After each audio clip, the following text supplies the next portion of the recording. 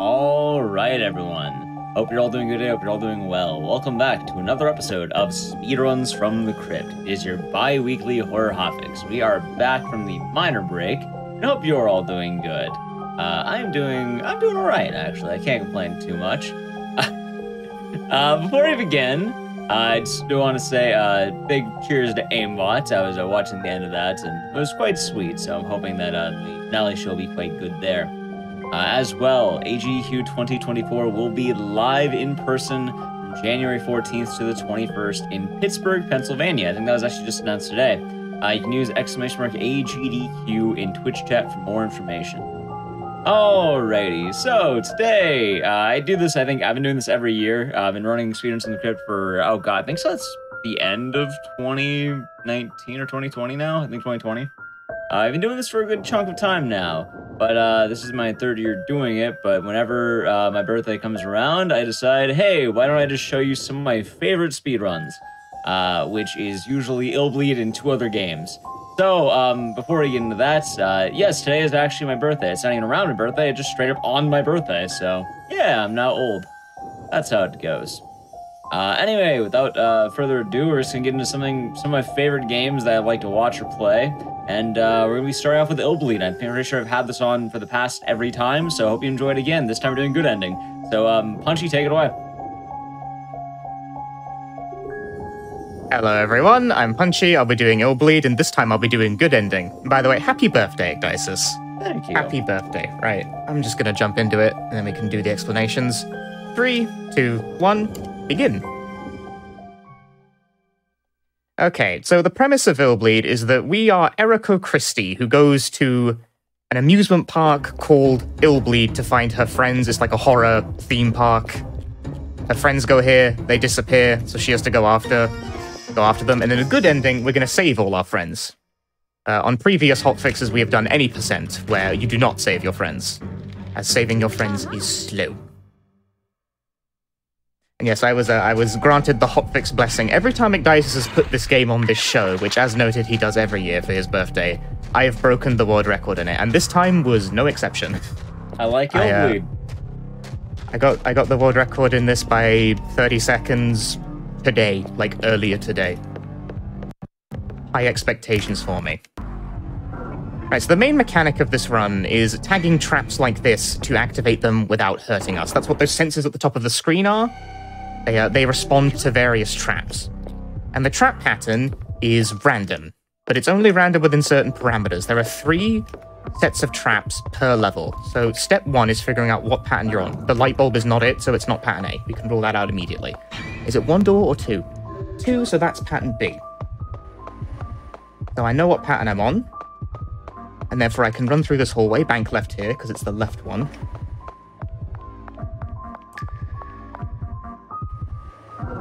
Can't remember if it's the window. It's not the window.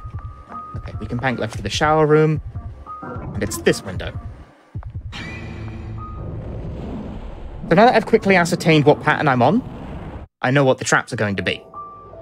So now I can make dodges accordingly. You have to memorize 3 different sets of movement and 3 different, like, game plans, depending on what trap pattern you get.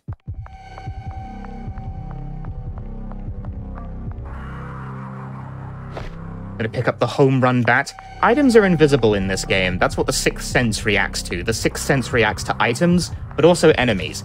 How do you tell the difference between an item and an enemy? You don't. You just have to know. For instance, this hallway has many items, but also enemies. I don't really need items, though, so I'm just going to, like, hug the left wall and go about me business. That will avoid any enemies. And because this is pattern B, I actually have to do a skip here. So there's a fight, an enemy fight, that spawns in the kitchen, but only on pattern B. But if I space a jump correctly around the corner... Yep, that skipped it. That didn't look like anything, but that's actually kind of hard to do correctly. The jump is very awkward. Top of the door is a pattern. Is a trap, rather. Successful fight skip. And there's another trap here that's a ceiling fan, but we can just kind of... squeeze through that table, and we're good to go. That is also not really supposed to be possible. Beate was trapped. This one's consistent across all patterns. That one is always present. There is a fight in this bathroom. We're going to avoid it by sticking to the left wall here. It is usually faster to tag traps, but some traps play a cutscene even if they are tagged properly. If they are tagged, you know, simply Erica will just go, cool, and you won't take any damage, and you'll regain some of the spent adrenaline. Adrenaline is the blue brain bar in the bottom left. That's the resource you use to tag traps. If you run out, you're defenseless against most of the scares in the game, which is not good. Time for another trick. I'm going to clip through this wall. That was clean, wow. Straight through. I made it look like that had absolutely no collision at all. I promise you it does.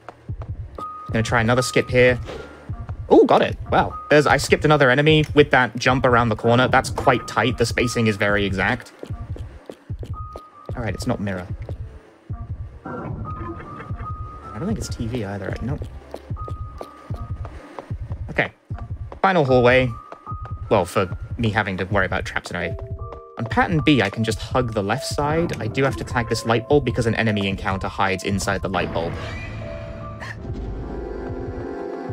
And tagging an enemy encounter means Eriko will be able to act immediately on starting the fight. If you don't, Eriko will be knocked down briefly, and I would rather have that window of opportunity to try and escape from combat.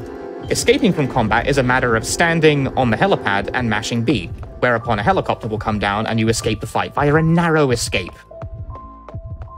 It's always narrow escape.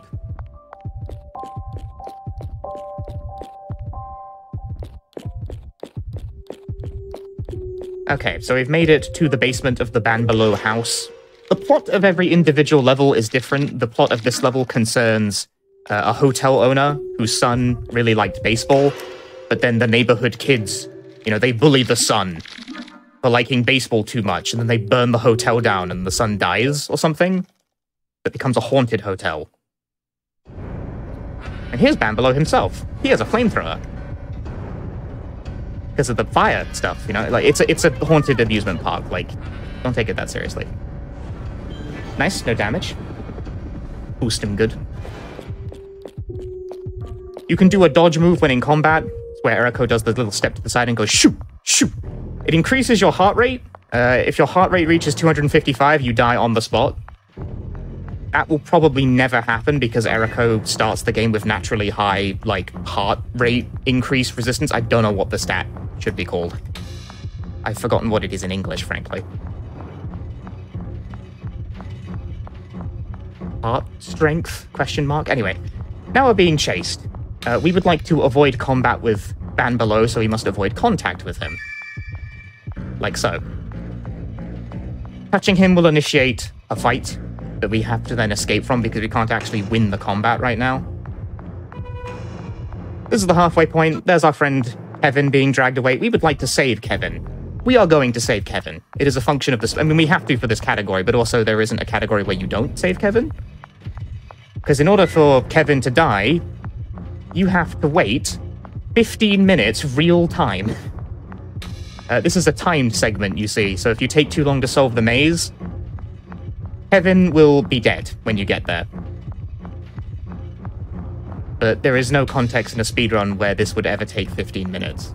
It's just not that long. Look at this corner, round it proper. Ooh, scary, scary, scary. Nice, okay. Clean dodges. Ban Below spawns on those corners, and if he spawns in sort of the wrong way, it can be very annoying. Okay, so boss fight number 1. We want to stick close to him, which is kind of counterintuitive for fighting a guy with a flamethrower, but if you kind of stick to his right shoulder, there's a blind spot where his flamethrower won't hit you. So you do a full combo, and you kind of like micro-dash forward and continue your combo. When he gets stunned, you got to adjust your position again. There's a spacing game being played here. He ain't got them hitboxes. I got great hitboxes. Perfect, perfect. Love that for me. Kevin will be alive, and he will join the team automatically after too many cutscenes. I'm going to grab the Amazon here for, like, absolute safety. That is a full heal of all possible stats.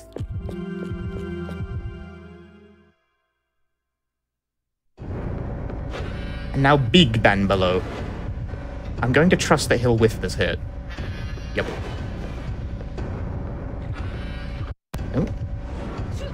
So now we have to engage in platforming, and Illbleed's platforming is something. It's really something. I like this game. I've been running it like for years at this point. It's been pointed out to me recently. It's like, wow, you've been running this game for like 3 years now. Like, has it really been that long? Oh no. But Illbleed is no Sonic Adventure, you know? Like this was on the Dreamcast. This is a Dreamcast game.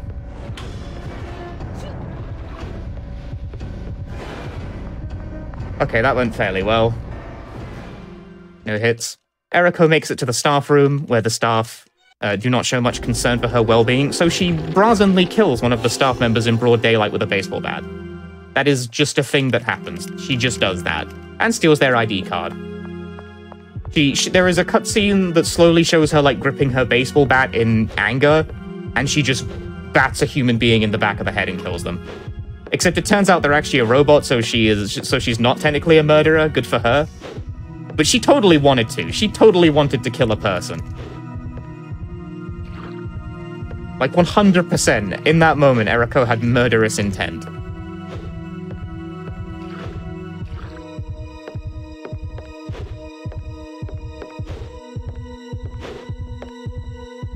And now we just got a platform to the end. I've accomplished this. I don't think I even took any damage, actually. Yeah, no, I haven't healed. That was just a remarkably clean stage 1, actually. At least in terms of damage.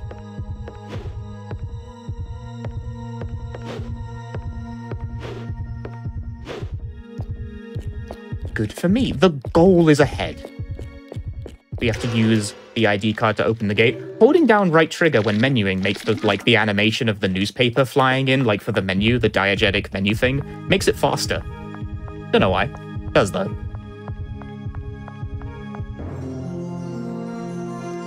Yeah. Clear. At the end of every level, we gain a cash prize based on our performance. I didn't clear very many traps because I dodged most of them, so I get a penalty of $5,000. This doesn't matter. Money in this game is given out in such unbelievably vast quantities.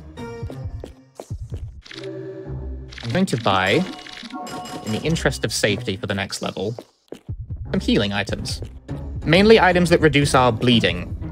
You didn't see it because I didn't get hit by anything, but there's a second gauge that can appear when you start to take damage, which is the bleeding gauge. It will be a red bar above the green bar.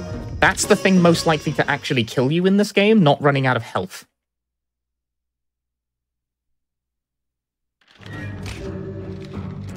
But wait, what's this? Let's go! Kevin! Yeah, so I think this is a change from the last time I showed this game on the hotfix, but Kevin actually gets his time in the spotlight in this run. More than once, as it happens. There is a difference between female character animations and male character animations, so situationally, depending on the level, a male character can be better. And, well, we saved Kevin, so time for Kevin gameplay. The downside of Kevin is that if he gets into an encounter with an enemy and he didn't tag the fight in advance, he will run around on the floor like a baby for like 20 seconds. But the advantage of Kevin is that he jumps faster. Like, his jump is physically faster for some reason. And he recovers from landing quicker. Hug this wall, it skips a fight. Yeehaw. Oh yeah, what is this walk cycle? That's just Kevin's stanky leg. So all of the male animations use the same... Like, all of the male characters use the same animation preset, and Kevin's height is kind of not correct for it. So he just has one leg that looks broken the whole time. It clearly was mocapped with the taller characters in mind. Who we will generally not see in this run because Randy is kind of not useful to us for reasons we will get to. There is a character we need to save in this level as well. We need to save Michelle. We'll do that very quickly at the end of the level. Where is the worm? Where is the worm? Don't like that. Don't like that. I didn't see a worm. Where's the worm? Where's the worm? Aha! Okay. The worm spawning is a little random, so it not showing up at the start there kind of threw me off my rhythm, but the rhythm is recovered. My groove is back in. You've thrown off Kevin's groove. Hugging this wall here skips another fight. You really don't want to take those fights, they're very obnoxious.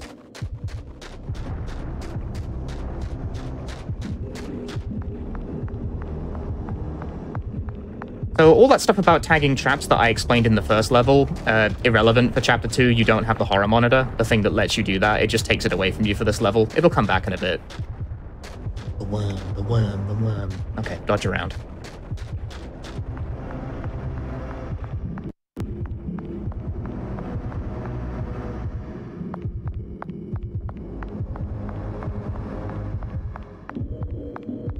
The bad artist.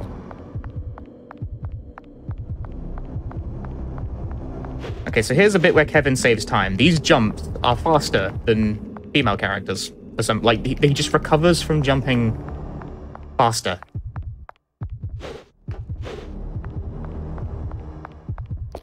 We needed that baby bottle. It gives us access to a haunted convenience store. Because there's a ghost of a baby outside. You don't. There's no physical thing you can see. It's just like the disembodied crying voice of a baby. Oh, the plot of this level concerns killer worms. This is Revenge of the Queen Worm. There's a lot going on in this game. As you can see, I'm breathless. There is a man who was raising his beloved worms, but then one day one of the worms got really big and laid waste to a drive-through theater for some reason. Hugging this wall here skips a fight. So our goal is to appease the ghost of this man who was raising worms by also killing his beloved big worm, who is called Rachel.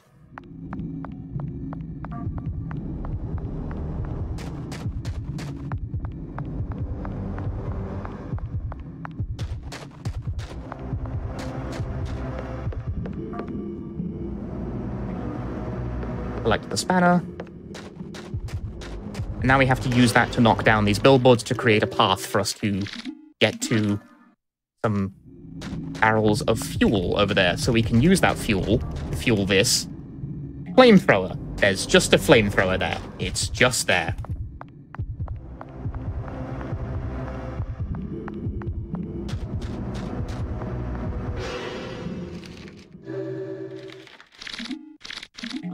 Ah. Menuing hard. Godla. The movie posters are great.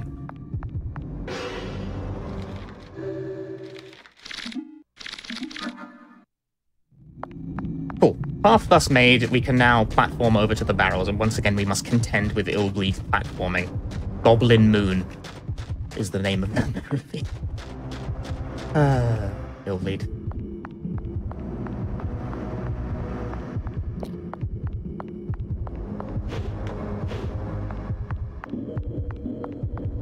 So this is where Kevin techniques save time on this level over Eriko, because Kevin can just do this platforming faster.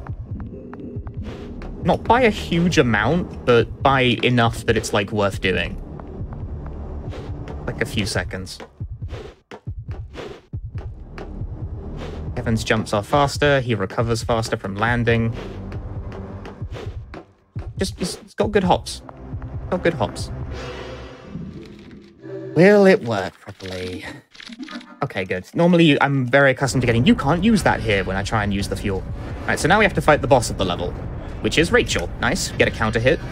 You want to bait Rachel into attacking by sort of keeping the right distance, and thus stealing a counter hit like so. When they do that flail, that's a counter hit. That's good for us. Y'all ever played fighting games? Well, Illbleed is a secret fighting game. You gotta learn about frame data and counters and stuff. Rachel is stuck in the loop. Rachel is falling for this Oki. They don't know which way to block. They can't block it. It's unblockable. They just don't know. Ah, they escaped. They realized they have the ultimate trick. Whoa, I almost got hit by that. So this is like random. doing this movement helps, but sometimes Rachel can just do whatever. That was quite a good fight. That was quite good. I approve of this. I'm gonna let this cutscene rock because...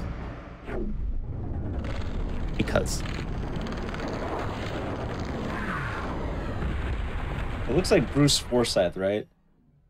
That's the joke I always go with, but Americans don't know who that is. I just remember the name because... I always do the joke.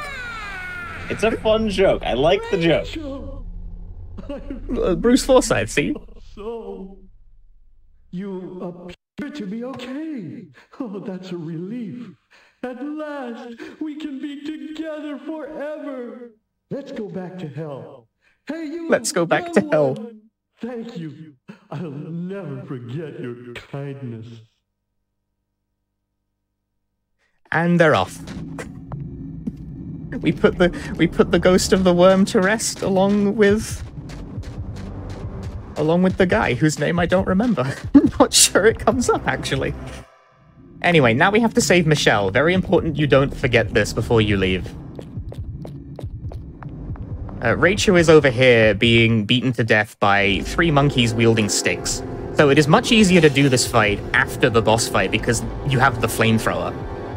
You can do this earlier with like with a pipe as a melee weapon. Very difficult, very annoying. Just come here after. Like that's Michelle saved. We're done. Cool.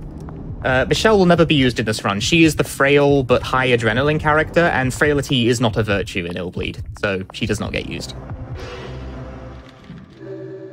So with that taken care of, we have saved 2 characters, used the gas tank, and we exit the level. We just crash through the exit gate with the car. That's how you escape this level. Okay. $80,000! Buying once again some healing items. These are not for safety. I mean, they're for safety technically, but the previous stage I bought items for marathon safety because if I make a mistake, there's not an easy way to recover from a disadvantageous position. This, I buy healing items even when I'm like gunning for record because you're gonna take damage on this level. It's gonna happen. This is wood puppets.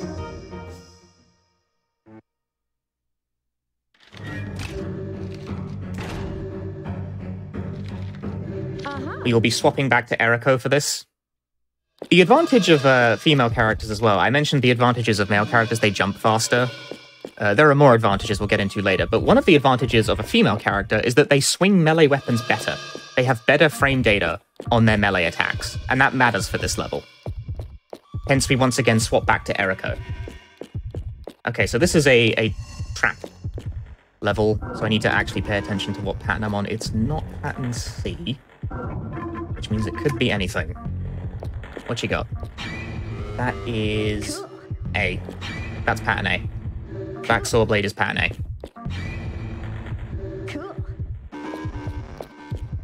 The plot of this level concerns lumberjacks and trees that eat lumberjacks.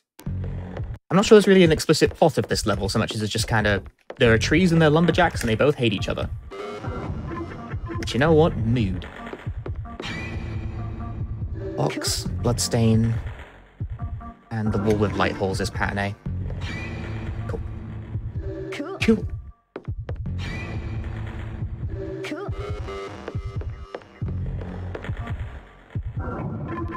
There are 2 of these really close together, which is very rude.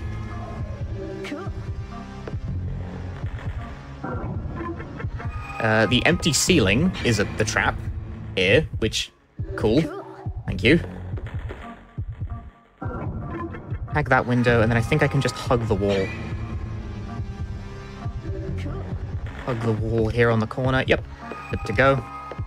That avoids a whole lot of traps without having to actually manually tag any of them. So how's Randy getting on, the next friend we need to save?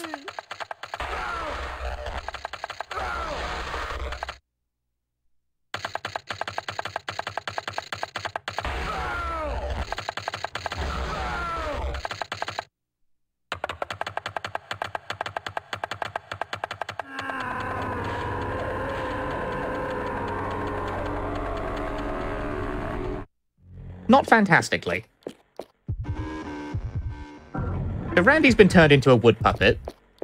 And also, furthermore, Randy is missing his brain at the moment, so he'll only speak in weird noises.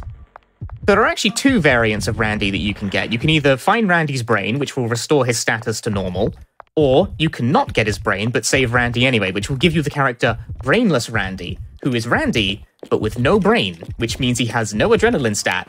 This makes him basically unplayable. Unfortunately, it's also faster. So, Brainless Randy is what you're getting. The game does not care if you save Randy's brain or not for the good ending. Combat. So, this is where Eriko's improved swing speed over the male characters actually matters, but also, combat in this game has a quirk where regular enemies will only die after they have taken enough damage, but also after they receive a counter-hit state. That's a counter-hit state. When the enemy reels backwards like that after taking a hit, that's a counter-hit state. You can deal damage all of the day, but until an enemy receives a counter-hit blow, they won't actually die for good. Okay, so you see that bleeding bar? Now that I am bleeding a certain amount when I run, it blinks, which means my bleeding is now increasing when I run. This is bad, because that'll never go away unless I slowly walk. And bleeding out like that also expands your hitbox for the purpose of traps. So I'm going to heal that bleeding now before it starts causing me issues. If you start to bleed out even a little, certain trap dodges just don't work, right? And you'll get hit by more and more stuff, which starts this loop of things going wrong in this run. So it's better to just heal the bleeding immediately. Randy's brain is in that room I just walked past. Sorry, Randy. No brain for you. This puzzle is one of the only regional differences in this entire game because the solution is different on the Japanese version. It's a word pun. Otherwise, the American and English versions of this game... the American and Japanese versions of this game are identical in terms of speed. The reason I'm playing the Japanese version is not because it's faster, it's because it's cheaper. The American version of this game is like $200, the Japanese version was like $60.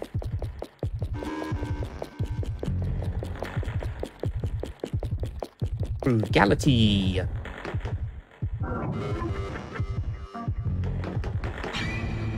Cool.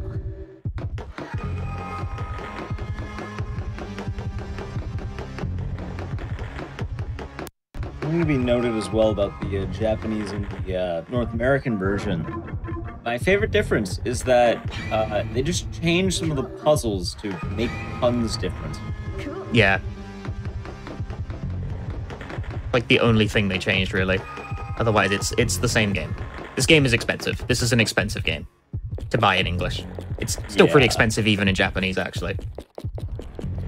Also, in case anyone's wondering what the puzzle change is, I don't remember the Japanese answer, but it pretty much just... it's the woodman puzzle we just did. You have to spell it, like, the number wood. If you look on a phone and, like, letters on there, it would spell wood if you type that in. In Japanese, I think it spells also wood, but in Japanese. The Japanese puzzle is a wordplay on the phrase hitogoroshi, which is to kill a person, but because it sounds like digits, it's 1564. Hitogoro. I got that, whatever. There we go. Goroshi. One One of those syllables is wrong. I speak this language, I should know this. I don't.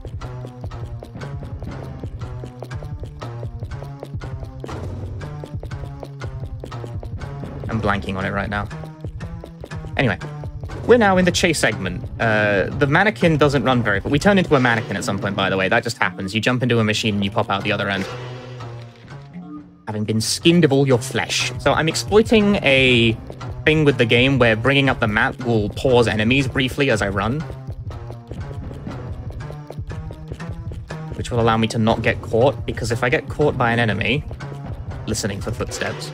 If I get caught by an enemy, it will start a combat that I will have to win to end it. Which is not fist.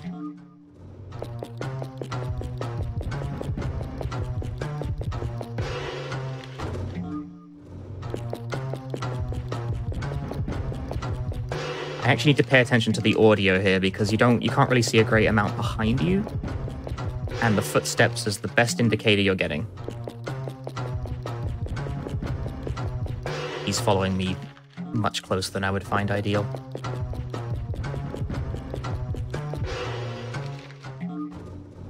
Okay.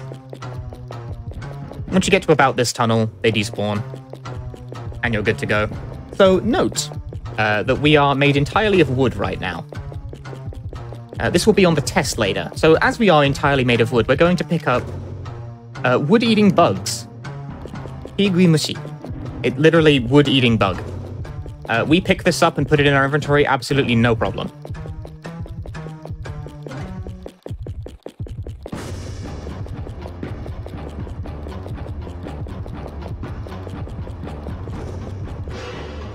Because we need that to get rid of this tree.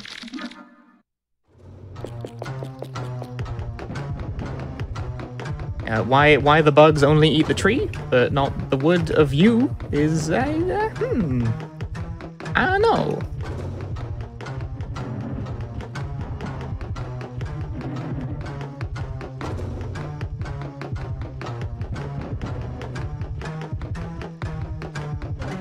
But now we are above the woodcutters trying to give us grief.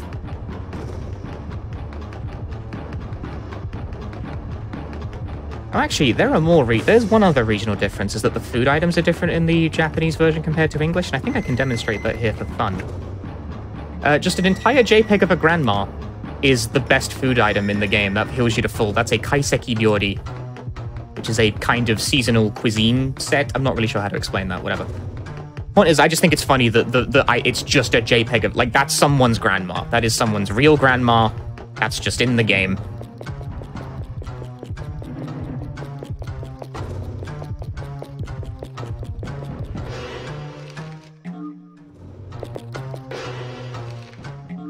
Sneak past this guy is a mite scary. Did he fall off the ledge? I think he did. If you cruise around that guy in the right way, he will fall off the ledge trying to chase you, and that's good for me. That now means I can move mostly unimpeded.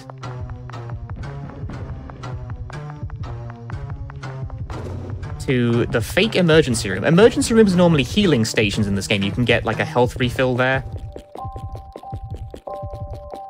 But it's actually fake in this level. It's fake.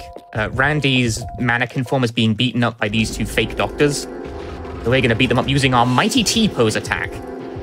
Yeah. They will try and check me with shin kicks like they're playing Tekken. They got the frame data. I don't got the frame data. My frame data is very bad. So I got to come at them from afar. And the same rules apply. I got to kill them with a counter hit. That's actually quite good. Cool indeed. I'll take that.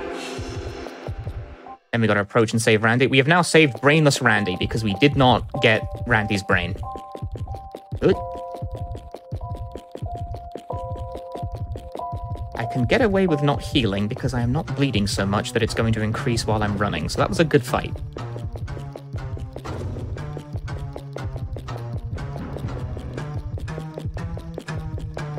But where's the guy going to spawn? Left side? Whee! Okay. Make a funny noise. That was a bit scary.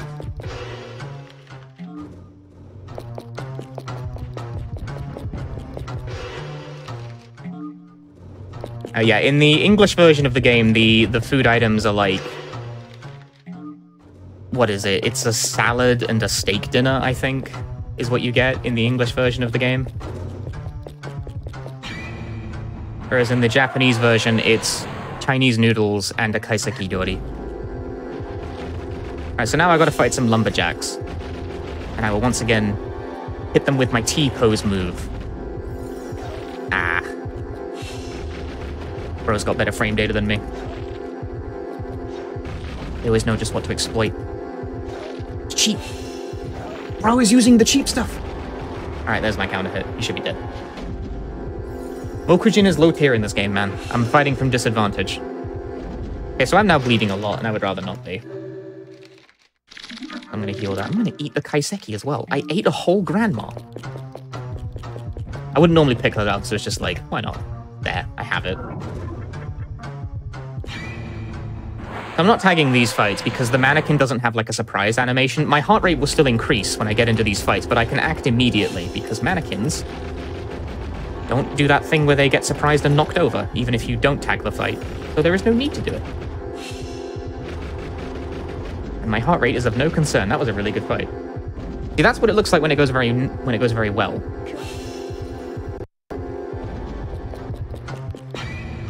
There's a sneaky normal trap in the locker room. Very mean, very rude that that's there. Alright, fight number 3. What you got? Ooh, I'm surprised that whiffed. I'm not surprised that didn't. That's still pretty good. Your bleeding meter goes down a bit when you stand perfectly still, so you have some time to recover a little bit of bleeding at the end of a fight if you stand still as soon as you know you've secured the kill. So I would have preferred to have stood still there for a moment instead of doing that final attack. But I'm still not bleeding enough for it to matter, so it is okay. That's like a little micro thing you can do to maybe slightly squat yourself under the bleeding threshold if you took some damage in the fight. Alright, let's actually fight the main boss. Tree with a mustache. So here we're going to exploit Eriko's very invincible dodge frames to dodge through these tree roots as they swing at us, and then do a 3-hit combo. If you get a tree root swing, you can do a 3-hit. If you vomit, you can only get 2. Going for the 3rd will get you hit every time. It's also important not to accidentally cancel out of your dodge too early. You can cancel your dodge into an attack at any time, but doing so will end your invincibility early, which is undesirable for dodging through this route. Let your dodge actually complete before you try and go for your swing.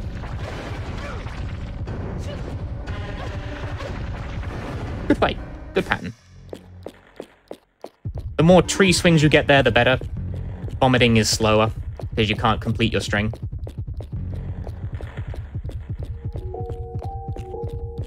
And we escape the mill. This hallway is here put just to kill you if you happen to be bleeding out by the time you get here. The only reason it's there. Just to mess with you. Goal! Da, da, da, da.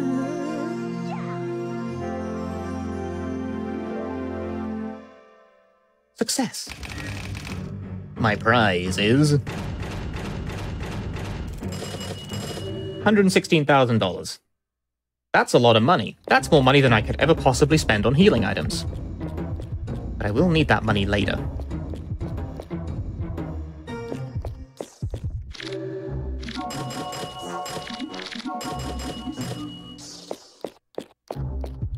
Buy a lot of healing for this next level. Because we are going to the Killer Department Store. The Killer Department Store's gimmick is that it pays you the prize money for the level up front. Because there are certain money barriers as the level progresses, and traps will steal away your money.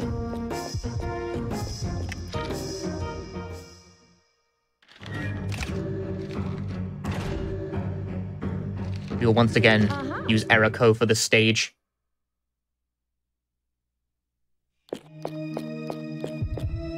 Our game plan doesn't really change. We still avoid getting hit by traps. But keeping the money from previous levels will let us pass the money barriers with much ease. Okay, so no trolley, so it's not pattern B. Immediately I have ruled out pattern B because it isn't the trolley. Instead it's pattern A or C. And we can determine that from this trap. Which one is it? What do we got? That is C.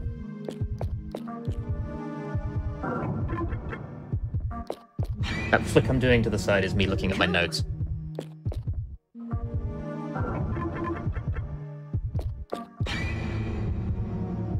Cool.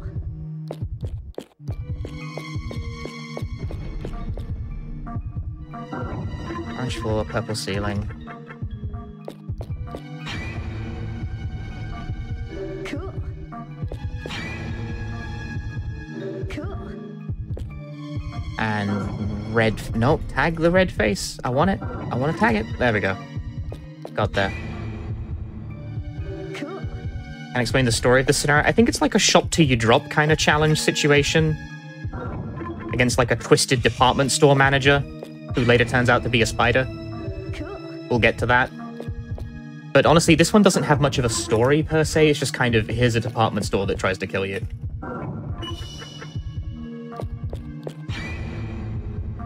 Cool. Collect a hatchet. We will need this for combat.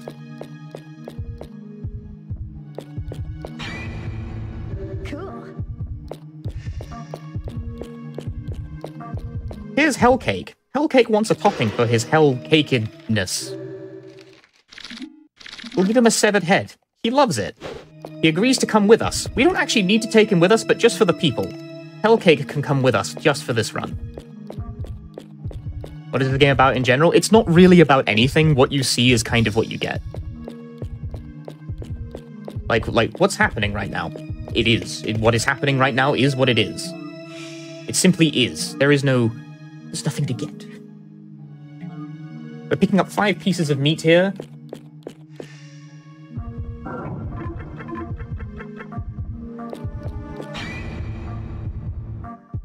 Well, there are cockroaches at the end of this that take a random amount of meat pieces to go away. I think it's like a 7, but I forget what the exact odds are, but 5 gives the best odds of getting through without taking any damage, but sometimes it random whether or not you can get through this without getting hit, but 5 is statistically likely to work at a whopping 25%.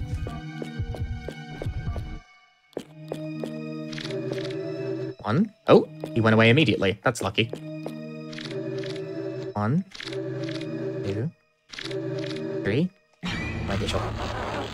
It doesn't go away in that amount. I gotta take the hit, because I need to have at least 1 meat remaining. Otherwise, I get kicked out of the next section. There! I'm full of blood. 1 hit is okay. See, you want to avoid getting hit like that because the bleeding is bad, obviously, but also you have to sit through the unskippable cutscene of you getting hit in the face. The chicken backdashed me! Come back here! I just lost at Tekken to a chicken. Ridiculous.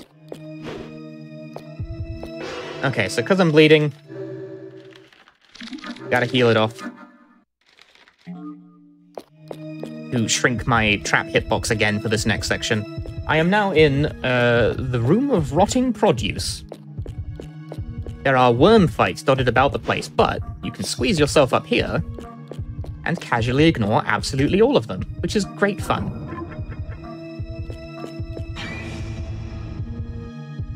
Cool.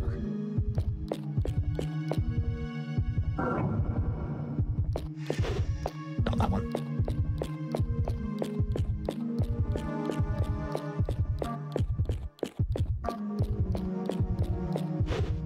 Once again, get on this shelf here. Squeeze past that. Is that close enough to tag the pile? Yes, it is. Nice. Exact spacing. It can be very difficult to hit the pile from the top of the shelf here. Cool. Getting the 2-in-1 is a little optimization. It really doesn't matter, but it pleases me, okay? And now for the hardest fight in the game. This isn't even a boss fight. This is a regular enemy fight that just sucks. Tag it so I can act instantly. I must kill 3 standard worms in combat. They will cover for each other, they will overlap each other in awkward ways, and their hitboxes are horrid. And I still need a counter hit to kill because they're still a regular enemy like all the others, and regular enemies need a counter hit before they'll die. This fight blows. That's a counter hit. There's 2 counter hits actually. That's a remarkably strong intro.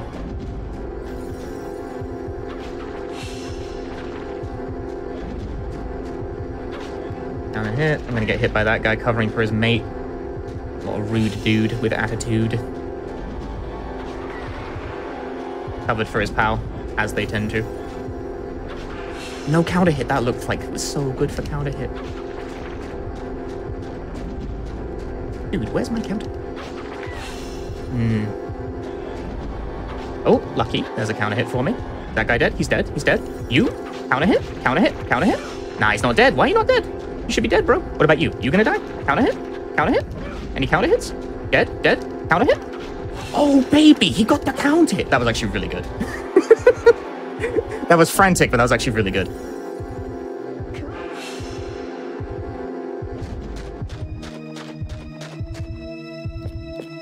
That's just what that fight is like. It's such a mess.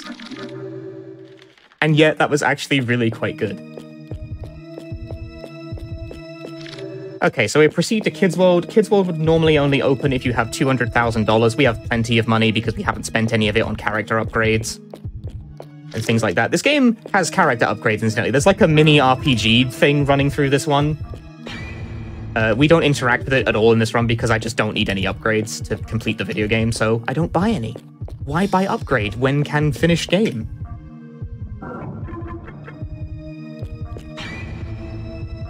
Cool.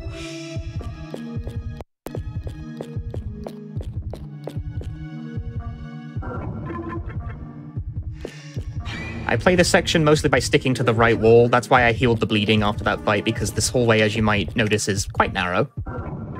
So an expanded hitbox from bleeding will cause problems almost immediately.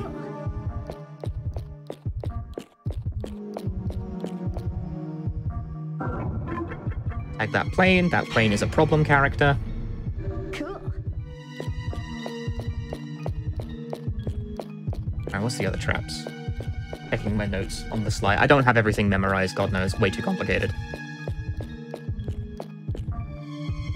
The hidden gnarly Dreamcast is your enemy here. Cool.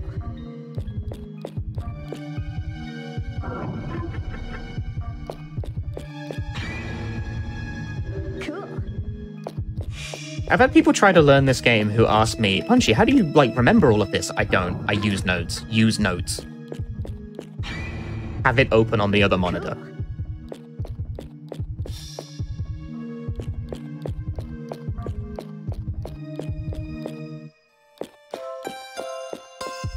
Okay, now we proceed into Scary Mary's Hide and Seek.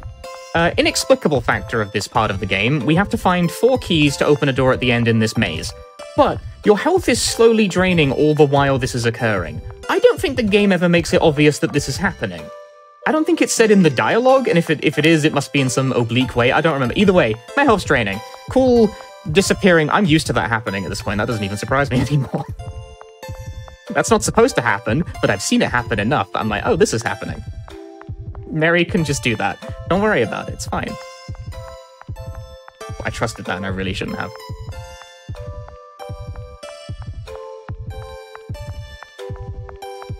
We don't want to get caught by Mary. It'll start a combat I have to win.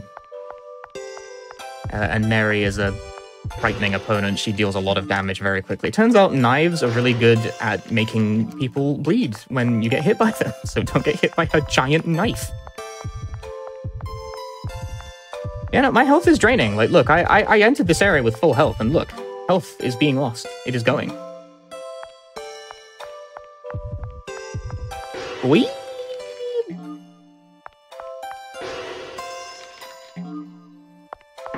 Oh, no. Why is your hitbox so big, Mary? Why are you so wide, Mary? I didn't even get... Wow, I didn't even get a knockdown. That's cruel.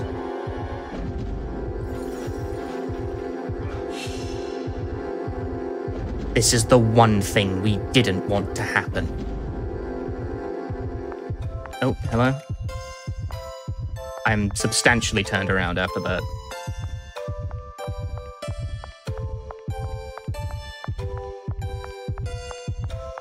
Okay, back on track. Know where I'm going now.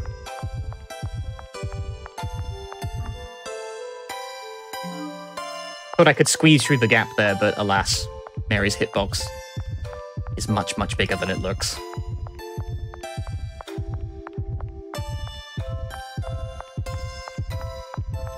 But it is okay.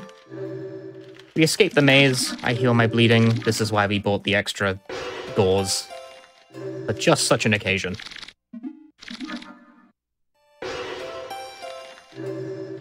We have won the game of hide and seek. Well, the first game of hide and seek anyway. There's a second game of hide and seek where Mary asks you to find her in a room full of objects. And the gimmick is just that you take damage from the objects until you randomly guess the correct one. However, because I know what trap pattern has generated, I know the solution to this one as well. Because this one generates along with the trap pattern. So I immediately know that I'm on pattern C, it's the glasses.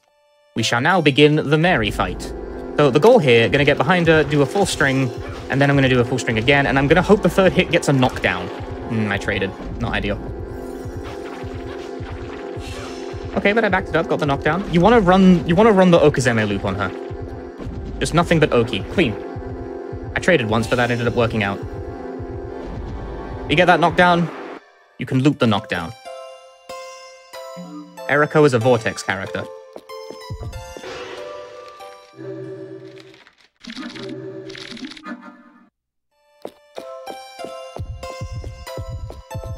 That went well. It does not always go that well. There is a property of the third hit of where it gets a knockdown, where sometimes it just doesn't work properly.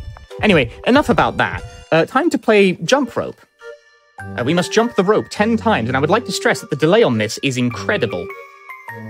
Press. Press. Press. Press. It's really something. For number 8, I seriously just mashed the button. I have found that to be significantly more reliable than any other approach. Trying to actually time that is for fools. Just mash.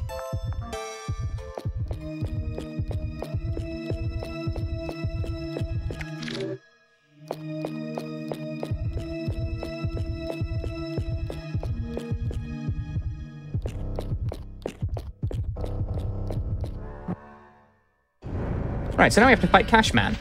He's the big head of the department store. See, he's the big cash spider. He's made of cash, but he has infinite health. That's a problem for us. I can't kill infinite health.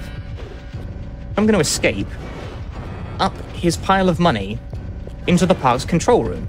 There's an employee back here who gets distracted by a phone call with his girlfriend. So I'm going to steal the remote control for the spider. Because remember, this is an amusement park. It's all fiction. It's all made up. Nothing's real. We made this one up. Not this time.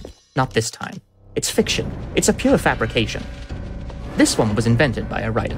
So I'm gonna bash Cashman's head into this wall 4 times, and that's how you win. People always ask me, what happens if you make Cashman attack Eriko? You die. Don't do that. You lose the video game. And that's Killer Department Store 1. Destroying Cashman causes a fire in the building, and then we get evacuated by a helicopter, and that's how the level ends.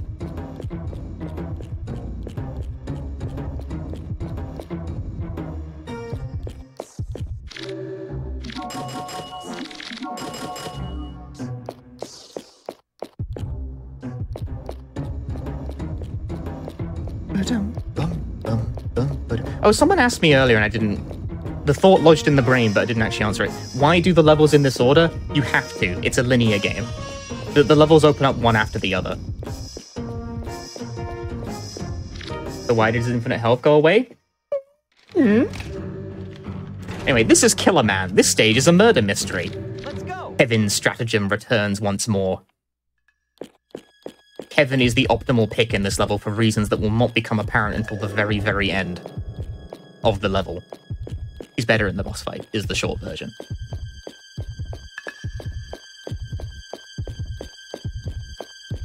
So we have ample time to appreciate Kevin's stanky leg animation even more.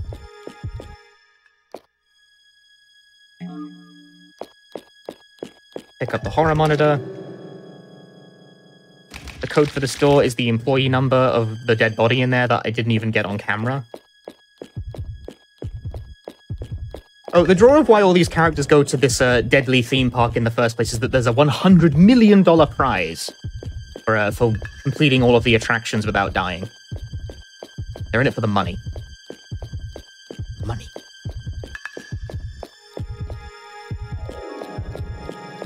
Except sometimes it's 1 million and sometimes it's 100 million because the translation is not consistent, which is very funny.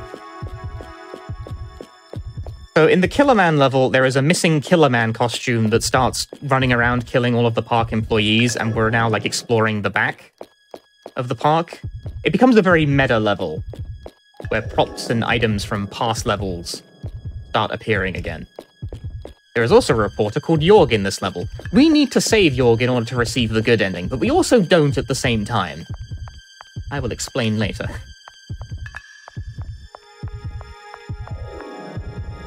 Right, now for first order of business, I gotta figure out what pattern I'm on. What am I doing? What am I doing with this? What are you doing, like? That is pattern A.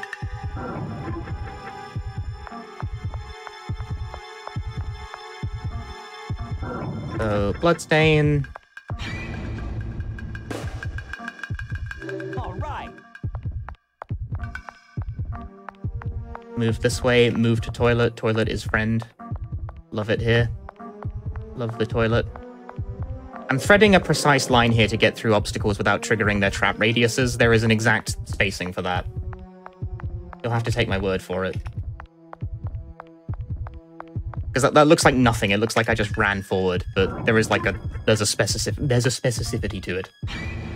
Specificity? Specificity. There we go. English is hard. I can do that. I speak this language. I'm going to tag this fight. This is a fight with Mary. But if I tag the fight in advance, she'll never turn around and actually start fighting me. And I can escape scot-free.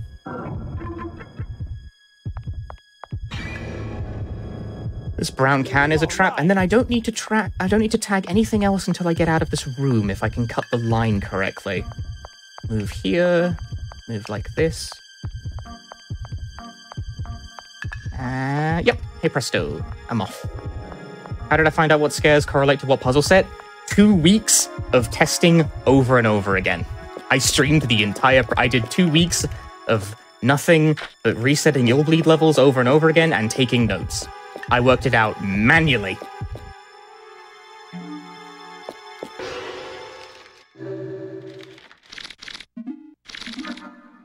It was quite the process.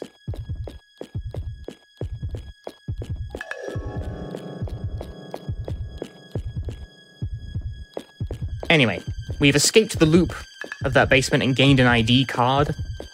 And a shotgun. The shotgun is the important thing. In Fail 8, does each character have different senses? No, every character has the same senses. They're how you identify traps in the environment. Every character has the same ability to detect traps and items. The sixth sense you see is triggering here because it's reacting to the axe item that I could pick up as a melee weapon, but I am not going to swing it, so I'm not going to pick it up. I want a gun. But I have a gun. Gun is better. Usually. Depends. So we're backtracking out here because we're backtracking out to Yorg, who is investigating the dead body. Also, someone mentioned this. Yorg is a real person. Yorg over here is voiced by the real-life Yorg, who worked, I think, at the... I can't remember what his role was exactly. I think he was at, like, the PR on the English side of things. I forget. Either way, he was friends with the game's director, Shinya Nishigaki, and so he put him in the game, like, as a character. And he voices himself.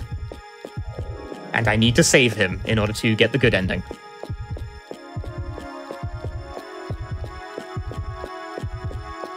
Self-insert in my Dreamcast horror games. Nyeh.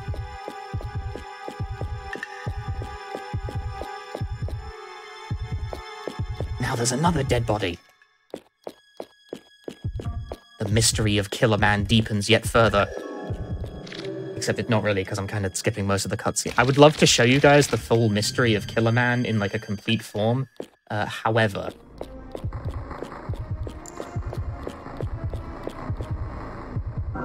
they're quite long. It would... If I showed all the cutscenes in this run, it would, like, double the run. Did I not tag that? I thought I did. Ouch. That's a lot of damage. That's why I bought spares, in case I beefed it.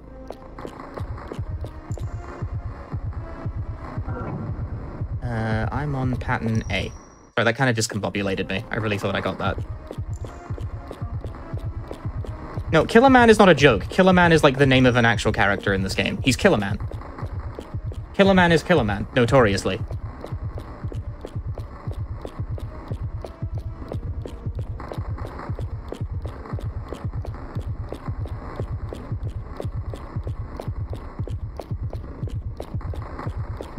Now I've got to navigate through this part of processing instead. These rooms are Killer Man's level is characterized by very big rooms with very sparsely placed traps. All right.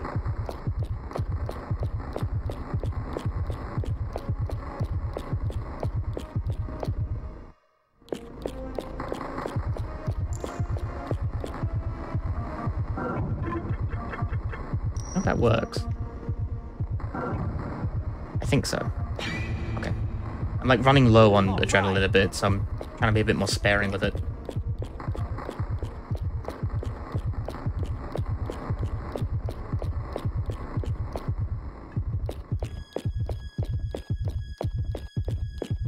And this bit. I have to save Yorg, but I also don't have to save Yorg. All right. I will get to it. I will get to it. Patience, people. Patience. We witness another person being killed by Killer Man. They just kind of fly in from off screen. They're dead. All the workers back here are getting killed by Killer Man. But who is Killer Man? Who could it be? Could it be Yorg? Could it be the manager, Cunningham? Could it be you? Could it be me? It could even be Killer Man. Think about it. See if you can figure it out. You know, from all the evidence I'm not showing you. I'm sorry, if it really would take like an extra 40 minutes to show all of it.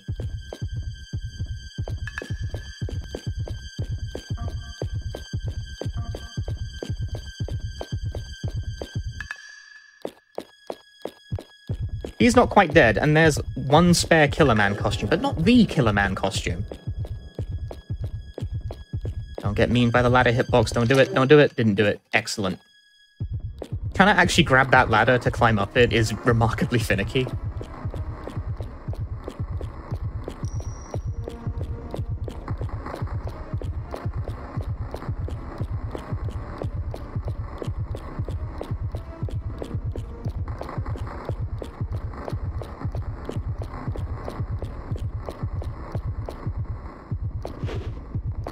Everyone asks who is Killer Man, but no one asks how is Killer Man.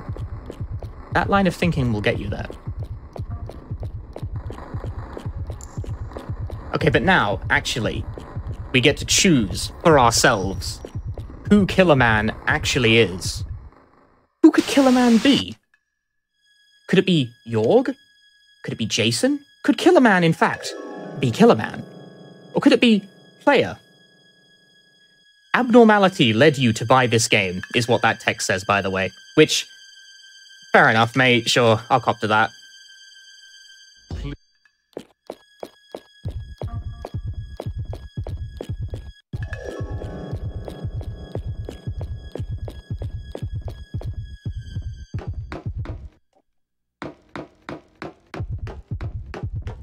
Now, at the moment, Yorg is sort of with us in, like, the cutscene pocket dimension where characters pop out to give, like, peanut gallery commentary on the events of the level so far. So Yorg is currently alive and well with us. You know, in sort of like that JRPG party fashion where he'll, like, pop out of you. You know what I mean? You've played a video game before, right? You guys know how video games work. Y'all ever heard of video games? Whatever. That's the only scare in the morgue in this pattern. Right. This area is massive, and the patterns, the traps are dotted out very infrequently. On the Japanese version of this game, there is no music in the morgue. They added a track to this in the American version. The first time I played the Japanese version of this game, I honestly thought my disc was broken or something for the lack of music. And apparently so did a lot of people, so that's why they changed it.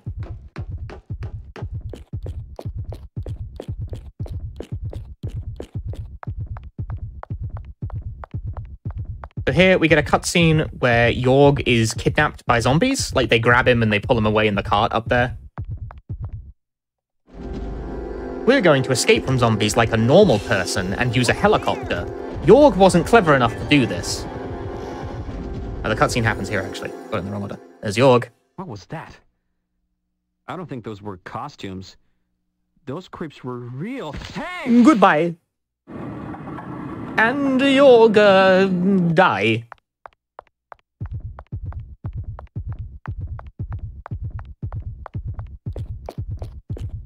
So Yorg is now somewhere resting in a cart in this giant morgue, and if we don't find him, he will die. Which is bad. We don't want that, because that would give us not the good ending. We're going to let him die. There are methods.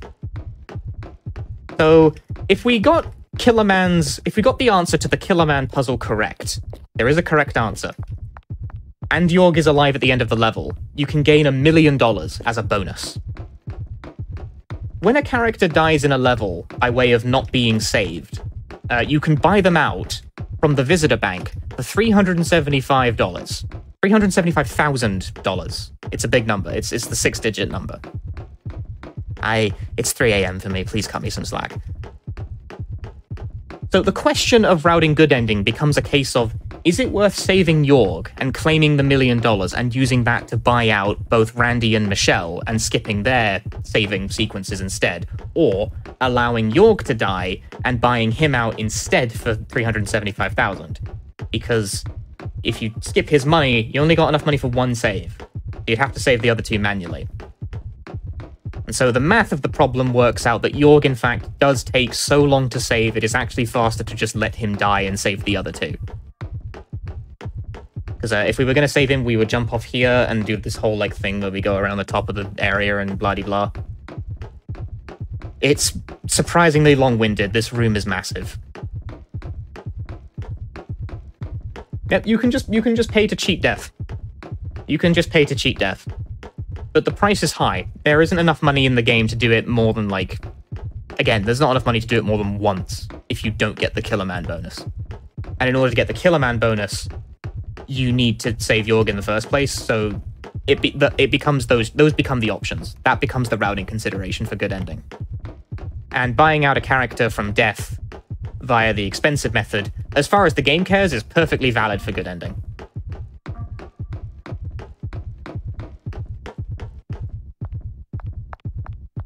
So that's why we have to save Jorg, but at the same time, we also don't. No encounters? You just walk the long, long room? Yeah. I mean, I ducked an encounter at the end there by hugging the left wall. But other than that, it really is just this big... It's like a maze, right? It's a maze-type room. There would be encounters if I didn't take the shortest line possible. But anyway, we've escaped the big morgue maze, and I'm now going to fight Killer Man, who, as it turns out, the correct answer to who Killer Man is Killer Man. Killer Man is, in fact, Killer Man. Now you know. So the advantage of Kevin's strategy is that when Killer Man does this point-blank, like, burst attack, Kevin's dodge is actually fast enough that he doesn't get hit, even at point-blank range. It's very active. Starts up fast, and you can shoot quicker. If Eriko tries to do this strategy while being this close, it won't work. Her dodge doesn't start up fast enough. But with Kevin, you can keep him in the loop for as long as need be.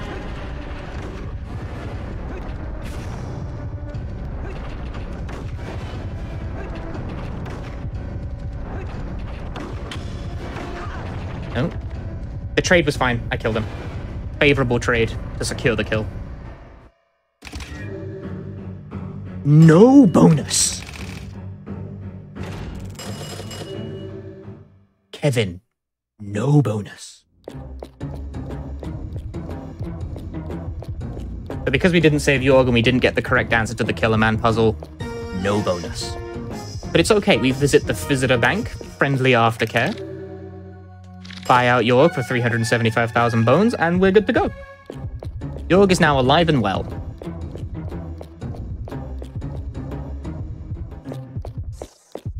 And now in our party, we have successfully rented a Jorg.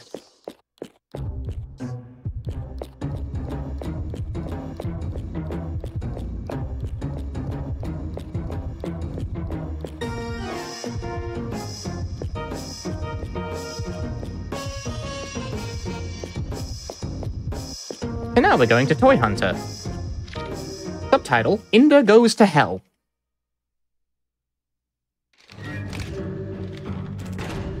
Toy Hunter is an experience. And for a treat, I'm going to use Jorg. I'm going to use Jorg for this level. Jorg actually has favorable properties, which is he has a high adrenaline stat, which makes it very hard to run out if you pick him for good ending. But he isn't, like, strictly speaking, better than Kevin or anything. It doesn't matter that much. You know, for fun. His dodge is also cheaper, I guess.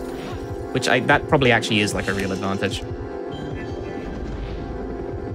The character you pick in Toy Hunter itself doesn't really matter very much because of what will happen in about 5 seconds. But the character you pick for Toy Hunter will determine who you fight the final boss with, and that does matter. So, we go into here, cutscenes happen that will now explain... It explains, like, the tagging system again for some reason, but there's also, like, how traps are now story events, and so getting hit by traps is good because they don't hurt you, but they're story. But we want to skip the story, so we want to tag them anyway. Anyway, we're now, like, Woody Indiana Jones. Woody Indiana Toy Story Jones.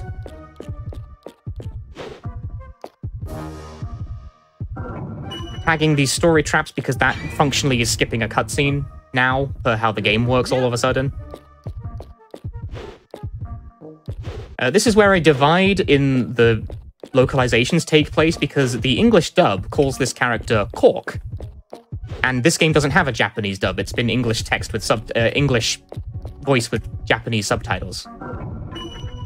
But the Japanese text calls the character Inda, like Indiana Jones.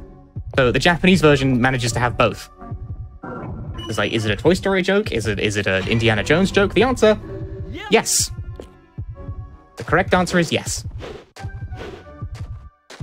Right, from here I can now ascertain what trap pattern. There are still random traps in this level. They don't show up as frequently. Ooh, pattern C. Novel. Yep. I can tell right away that that's pattern C. I have not done pattern C in a while, which is not great. Challenging.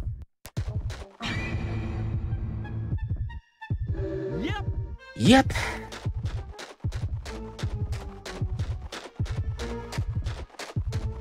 So we are Toy Indiana Jones, and we've just come back from Mexico to our loving wife named Sexy Doll. She is a doll with a giant butt. But unfortunately, the kid that owns the toy dies and takes Sexy Doll to hell with him when he died. Because that is what happens when a toy goes in the casket with its dead... This part of the game is actually really messed up.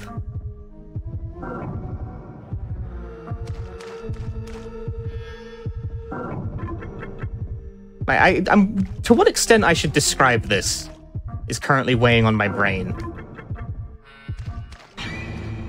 I'm gonna tag this fight so that I don't get killed by these monkeys. Ow. Still hit me in the face. Less of this, please.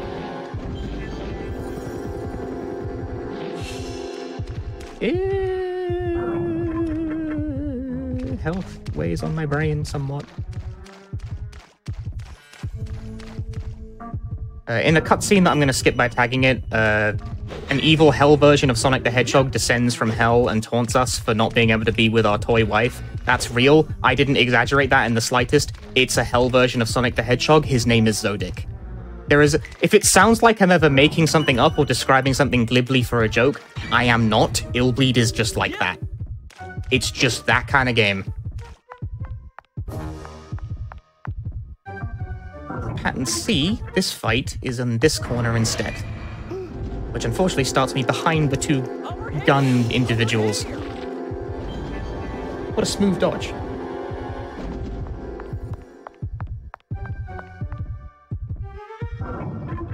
Gotta tag this. So Cork right now is currently exploring the city on his own, like the toy city.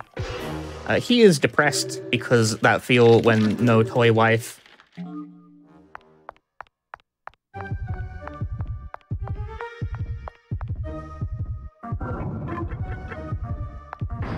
Oh, come on. That stinks.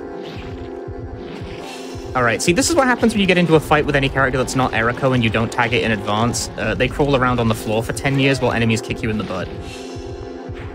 That felt really rude. I don't agree with that. I do not think I was close enough for that to count. Come on, man.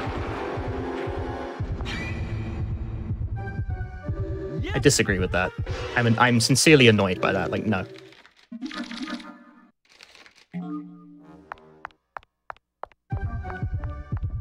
Fight's on, like, the other side of the street. Go away. Anyway, we get to the egg bar. Newly divorced Indiana Jones fights eggs in the egg bar. And it turns out that when you fight people in a bar in the real toy world, you get arrested. So now Indy goes to jail Indy goes to jail. We are going to jail right now. This is me walking to my jail cell. I should probably be counting the number of cells I'm walking past because I need to for trap purposes. Yep.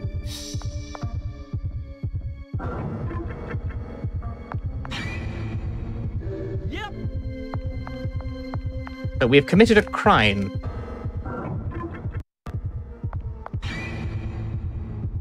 Yep.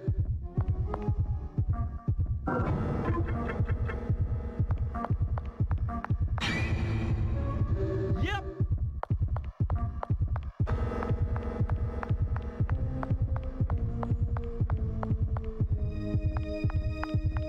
Now we must pay the court a fine or serve our sentence. We choose to serve our sentence, which, as it turns out, is the death penalty. Yep. But actually, Cork's feeling really good about this because if he dies, he can go to hell and meet with his toy wife. Yeah, there's upsides to everything in Illbleed.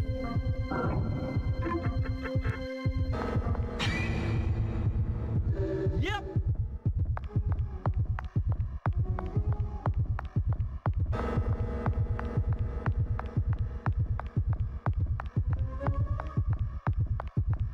Now we are in jail proper. We meet with Potodon. He is definitely not a Buzz Lightyear type character. He is currently embedded in a wall. Potodon wishes to help us on our quest to find our toy wife.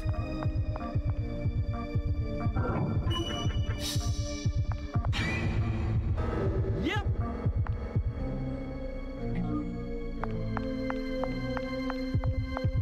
So I'm just gonna go for it. I'm gonna just describe the whole thing. I'm just gonna describe the whole thing. Did I tag this before? Yes. Good for me. Fill them up with gas. This is where Potodon's like, hey, if you get killed, it's great. You can go to hell and be with your toy wife. So Cork is like, hey, great. What a great idea.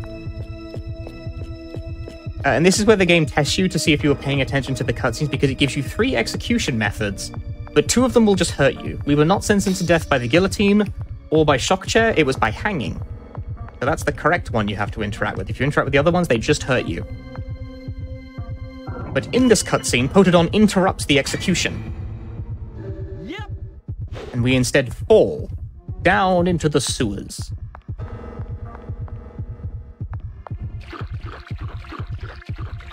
Well, you see, it transpires that if you die by regular methods, you simply go to regular hell, which is not the ideal situation.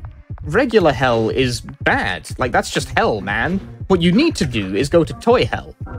Toy hell is distinct in the Illbleed universe. Are you understanding the lore here, chat? This will be on the test.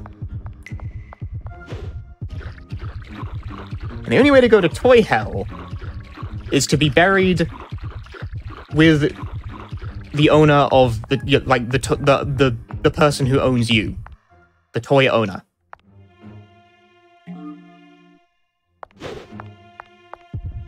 And so Inda heads to the city in search of a frail child who will hopefully die soon. Once again, this is real. That is, that's the plot. That's what is occurring right now.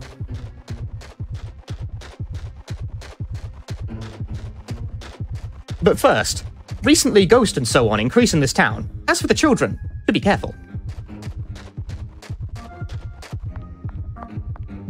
So we peep in this window, we find a sufficiently frail-looking child. We revive Potodon using a Potodon chip into a different Potodon, and the two of them work together in a cutscene that I skipped for epilepsy reasons, where they kill a child. They give a child an epileptic fit and they die. So we can be buried with them and go to toy hell. It's not I didn't write this. I didn't write this.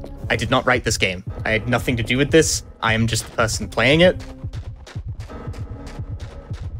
But now, we are in toy hell, we can go to toy hell, and we can fight evil Sonic the Hedgehog for my toy wife.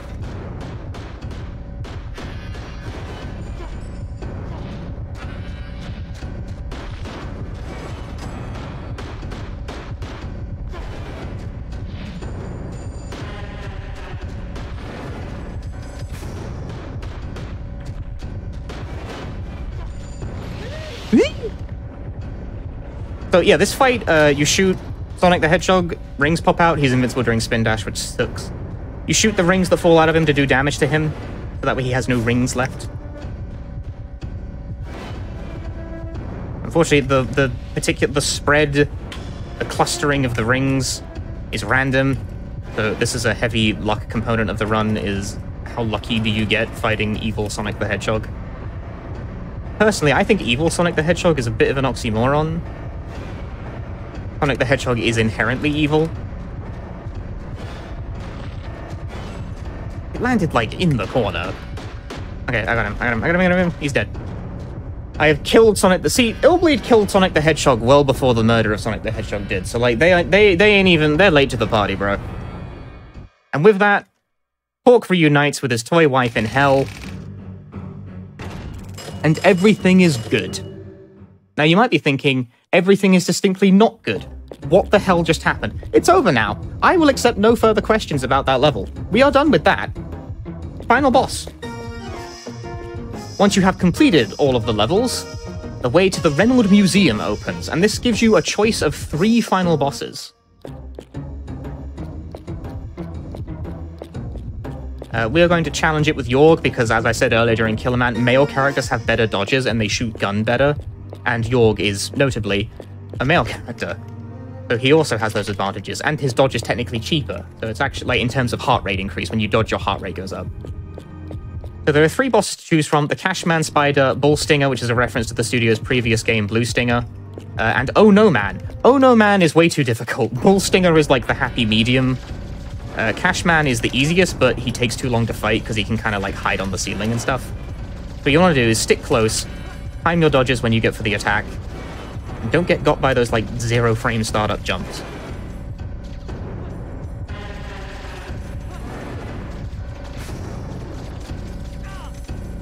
Too fast.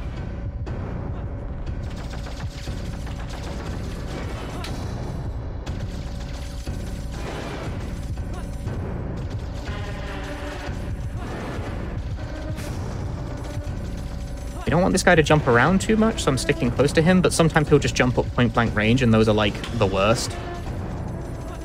That was a lot of damage. I just did a lot there. That's the point. That's dangerous. Those point-blank jumps, they, like, he does damage on the way up, and it's very hard to react to that. Time will be coming up when this guy is dead, which will probably be happening relatively soon, because I'm kind of trashing this guy, actually. He's got like 1 tick of health. All right. Sweet. Good fight. Time in... Now. That's time. GG. Ah. I've won the $100 million. Fantastic. I haven't had this much excitement in a long time. Very well then. I shall present you with $100 million. $100 million. Here for the fanfare is the Michael Reynolds Orchestra. And for our victory, we receive the Michael Reynolds Orchestra, which you may notice is 4 gifts of the same dudes repeating. That's the orchestra right there. That's all you need. There's my money. Where's my money? This is what GDQ pays me for a hotfix appearance.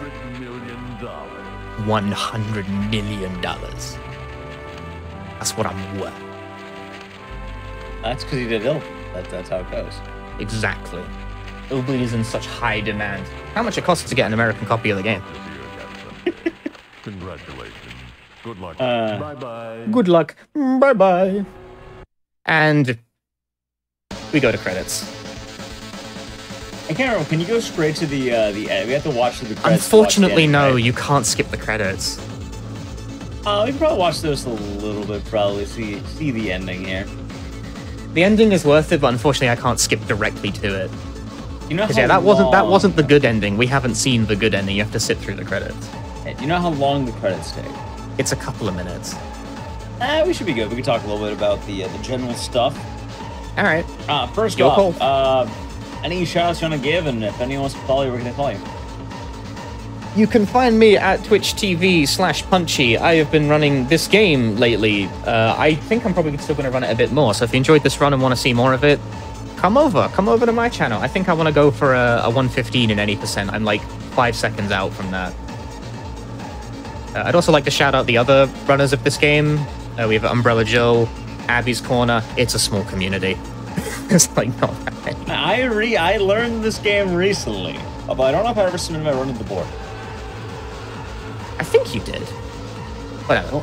I don't remember. I know I ran it, but I just keep it's all the whole Illbleed community, all three of us. You know, it's been fun just like finding stuff with people because obviously I haven't done all. I've done a large majority of the work on this run. I will be like proud of myself about this one. This run is like this route is mostly the product of me spending weeks of work chipping away at it. But people have helped here and there, pointing out like little things like, oh, you can dodge this here. Like that in the first level, like squeezing through the tables, that was found by another runner.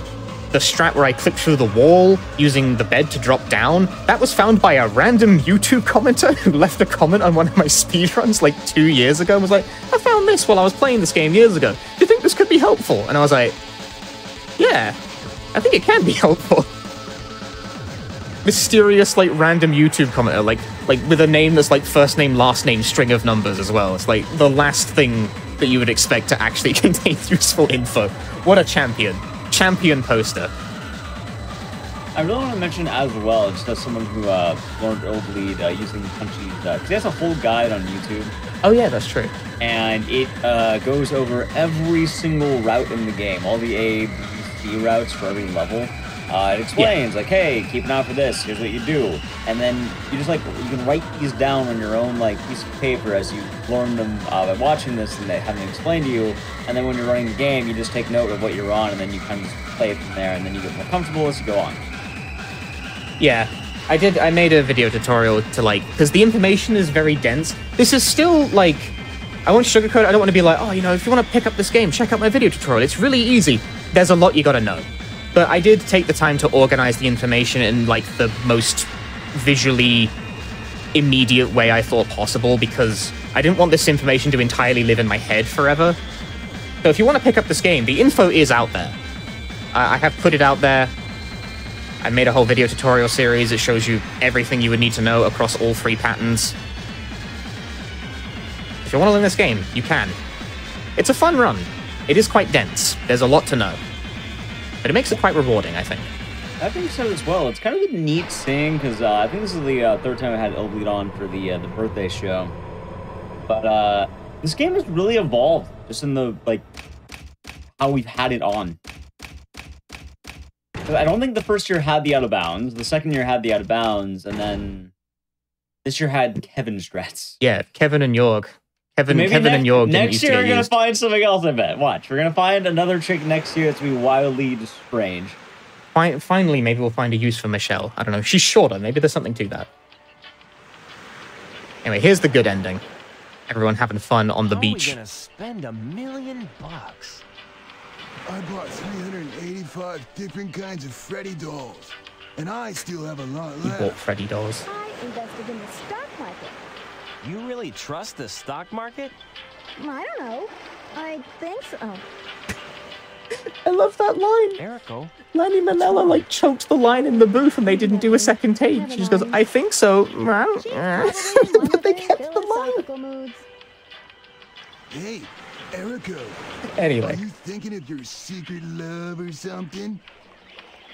Maybe it's me. Yeah, I wouldn't mind that at all. Is that the tutorial from Kingdom Hearts? Nah, it's Besaid Island, mate. It's different. Learn the law. I'm going back to Illbleed. What? What? What? She's going back to Illbleed. This sets into motion the chain of events that leads into New Game Plus and the true ending, If she goes, which has not been done on the Hotfix and probably never will be. But this time, Yeah, a That's like- 15-minute wait is kind of a hard sell for that one. There's a 15-minute wait. You have to wait for Kevin to die in the true ending route, and there's other reasons like wait for me, I don't know. If I don't know, make man. it back, You know what I mean? Do you know what I I'll be a mean? changed girl. Yeah, I mean, that one, like, that one you could argue, but, I'm like, sure it's they'll really make the it through. 15-minute wait Be is like, careful. all right, what are Yeah. we doing Don't for change 15 too minutes? If Yeah. you got into trouble, try There's a only bit so much much. 15-minute wait you can have, okay? or I it's can reach your side in no time. Right. you know. Thanks a lot, Yeah. guys. Anyway, I love you all. Illbleed, Punchy, before I we go, love you all. before we go, you have anything else you would like to add? This game's great.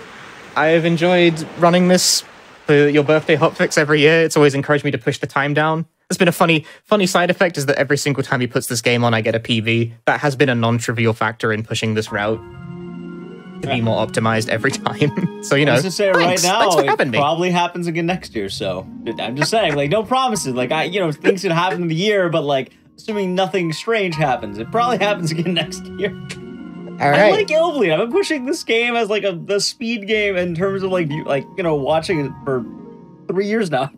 Speed game of the century. I like watching it. It's fun. I like doing it. If you guys enjoyed Illbleed, once again, check me out at Twitch TV Punchy. Hope you had a good time. Alrighty. That being said, we still have 2 more games to do for the rest of the night.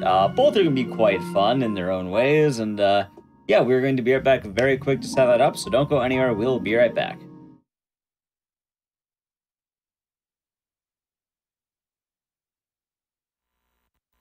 Alright, everyone. Welcome back from the break. Hope you enjoyed that run of Illbleed. Honestly, I just really like Illbleed. As a game, it's had a lot of history in the Hotfix channel for Speedruns From the Crypt, and I'm really happy that we've been able to show it off every birthday. For those of you who do not know, that was actually originally one of the first games we had on the show. First ever show we had on the Hotfix was Oni Musha, Illbleed, and Fatal Frame.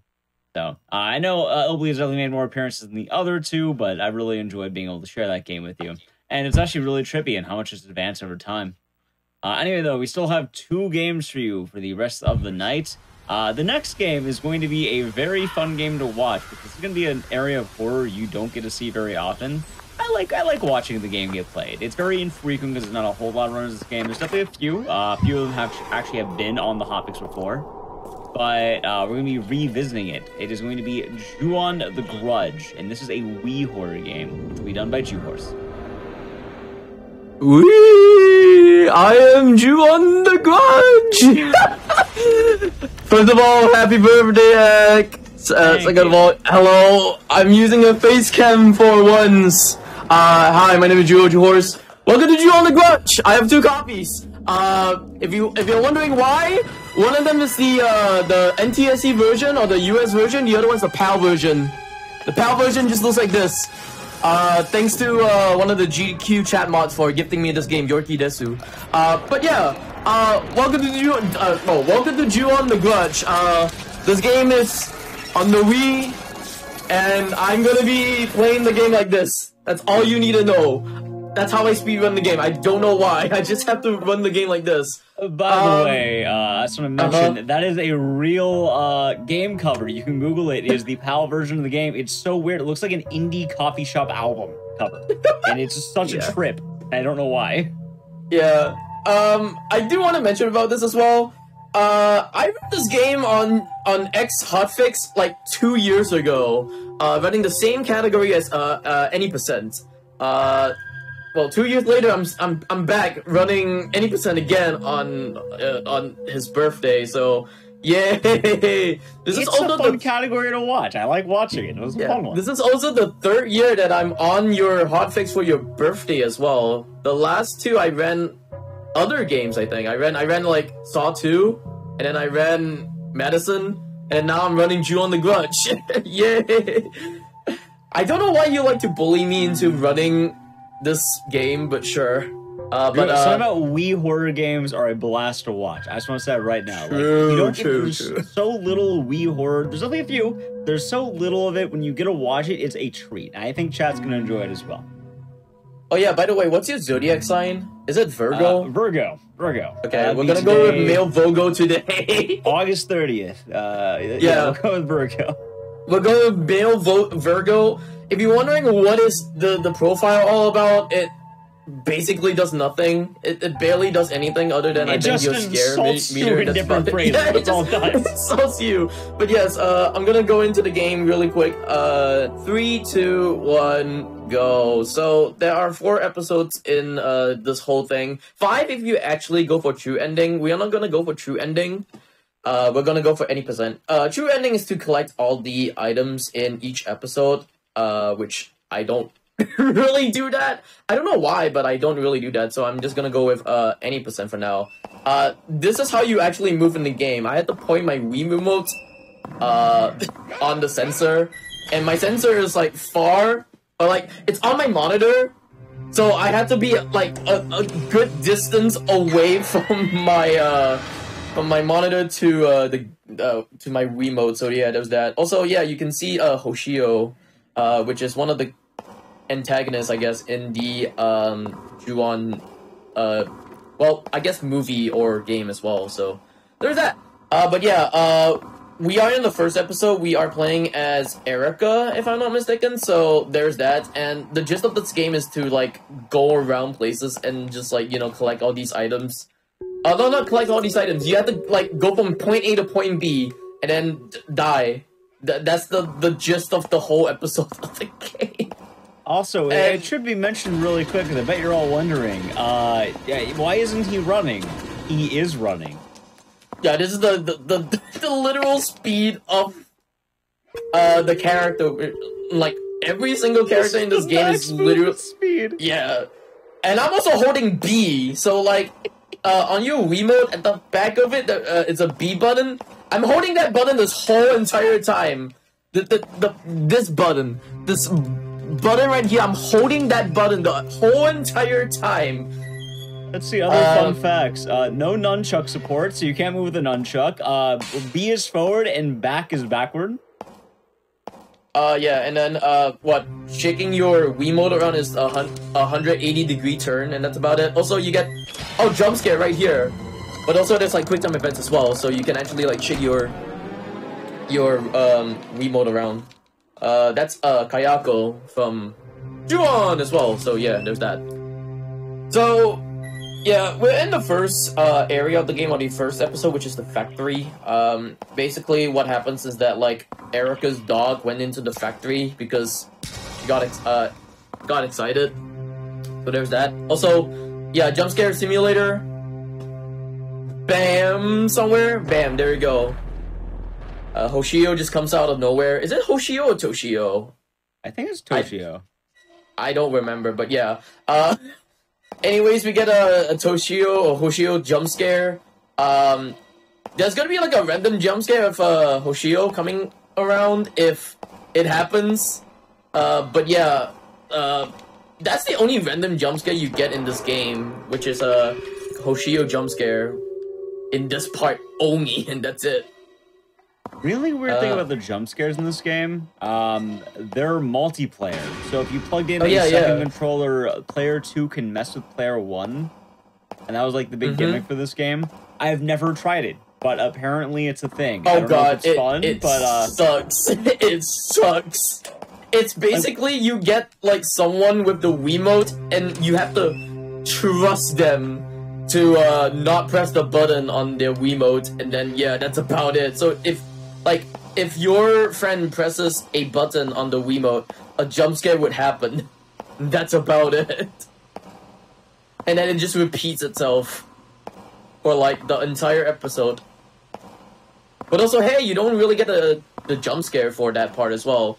It's a random jump scare that Hoshio would actually pop up in the screen, like randomly, but I didn't get it, which is good. But yeah, this is literally the walking speed or like the running speed of the game.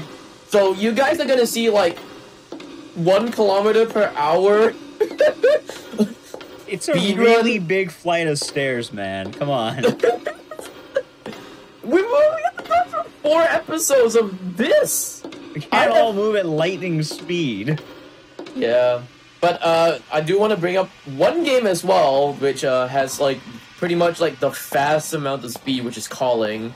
That's another Wii game that like requires you to have like a nunchuck, if I'm not mistaken. Yeah, you have to have a nunchuck, and it goes around places like super quick.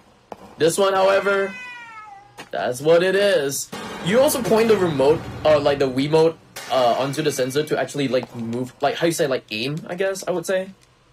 As you can totally tell that I'm aiming at the moment. There you go. But yes, thank you for bullying me into running this game again. It is a classic game where you move at blistering speeds. I don't think I've seen a horror game where a character moves this quickly, in fact. The weird thing is that I got two choices. I was supposed to either run this game or another game that like we both love, which is Devotion. We could have Devotion, but you can't pass up Ju-on. No, you told me, hey Joe, Devotion or Ju-on? I think Devotion is good. I mean, Ju-on sounded more tempting. Like Ju-on made more sense. True. But yes, yeah, I get to play this game again, and it's a fun little game that I bought all because this game is like this game was like $15 that I bought. And then if you look at the price right now, it's like $170 now. In like back then, I think 2 years ago, it was like if you can sell it for like $80. Now you can sell it for like $180, which is like $100 like like $100 like kind of worried that my copy and I have to worry about my copy. I bought my copy years ago. I bought my copy like 2 years ago. 3 years ago, because like someone was like wanting to sell their copy for like $15 and I didn't tell them it was $80. Hey, we have a fun question in chat really quick. Does this game take place underwater? No, they just move this quickly. I wish it does. Just pretty much the speed of me waking up this morning. Oh yeah, here comes a phone call right here because I had to pick up a phone call. Oh, hello? What? Hello? Hello? Whoa, hello? God damn! I'm scared now. But yeah, you can actually hear the groaning on your Wiimote as well, which is pretty cool of its kind. I didn't really know how innovative it was that the Wii had like sound coming out from its Wiimote.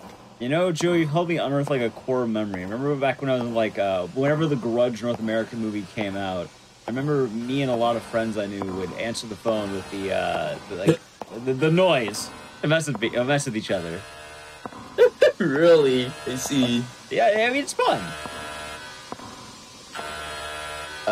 Anyways, I haven't been talking about the game at all because, like, this is literally, like, the game can speak for itself. It's truly immaculate. Yeah. So, we're coming up to, like, oh god. Turn, thank you. We're coming up to, like, almost the end of the episode as well. There is, like, a few more stuff that I have to do before, like, finishing it. Like, meeting Kayako once again. We also do want to mention about... So, it's a weird thing because I mentioned about this in my own chat before. So, wasn't there, like, a Ring and Ju-on, like, movie? I never watched it, but yeah, it was, I think it was Sadako versus Kayako. And it came out, I think, in 2016. Yeah. Did they fight each other? I didn't watch the movie. I don't actually know. I'm assuming they had to fight each other, right? Why would they be versus each other? So I heard, like, at the end of the movie, which is a weird spoiler, that they actually combine together. That's what I would... What? So that's Kayako right here. I had to do, like, a quick time event right there. This is a skip that I didn't know at the time. So you turn 180 degrees and you just go to the elevator door, and that's about it. Initially, like, I walked towards the exit sign, and then there was gonna be, like, another quick time event. So that saved me a lot of time, and that gave me a good time save as well. Right now. Hey, look, our dog's back. I don't remember the dog's name, but the dog's back. But yeah, basically, like, the story goes, or like the episode goes, that Erica's dog actually got like ran inside this factory, and then you had to search for your dog. And then you search for your dog. You found your dog. Rip to that dog, by the way. So this actually brings me to a really neat thing that I can't hate the developers for this game at all. I know a lot of people like, oh, I can't believe the devs did this, right? Which, you know, talking about lore for a second, for those of you who don't know... wait, by the way, scare meter and sissy meter, by the way. Look at how big my scare meter is compared to my sissy meter as well. You're not a sissy, Juo. Keep that in mind. Yeah. Level 2, hospital. But basically, what really quick. Sorry. You go first, sorry. Yeah. So as I say really quick is, with a Ju-on game, you get a really weird area, because the lore is, if you enter the house, you die. So, no matter what happens, everyone's going to die. So how do you make a video game where you have a win condition when, at the end of the day, everyone's going to die? Like, you can't, it's hard to make that. Like, the whole lore is that you die. Yep.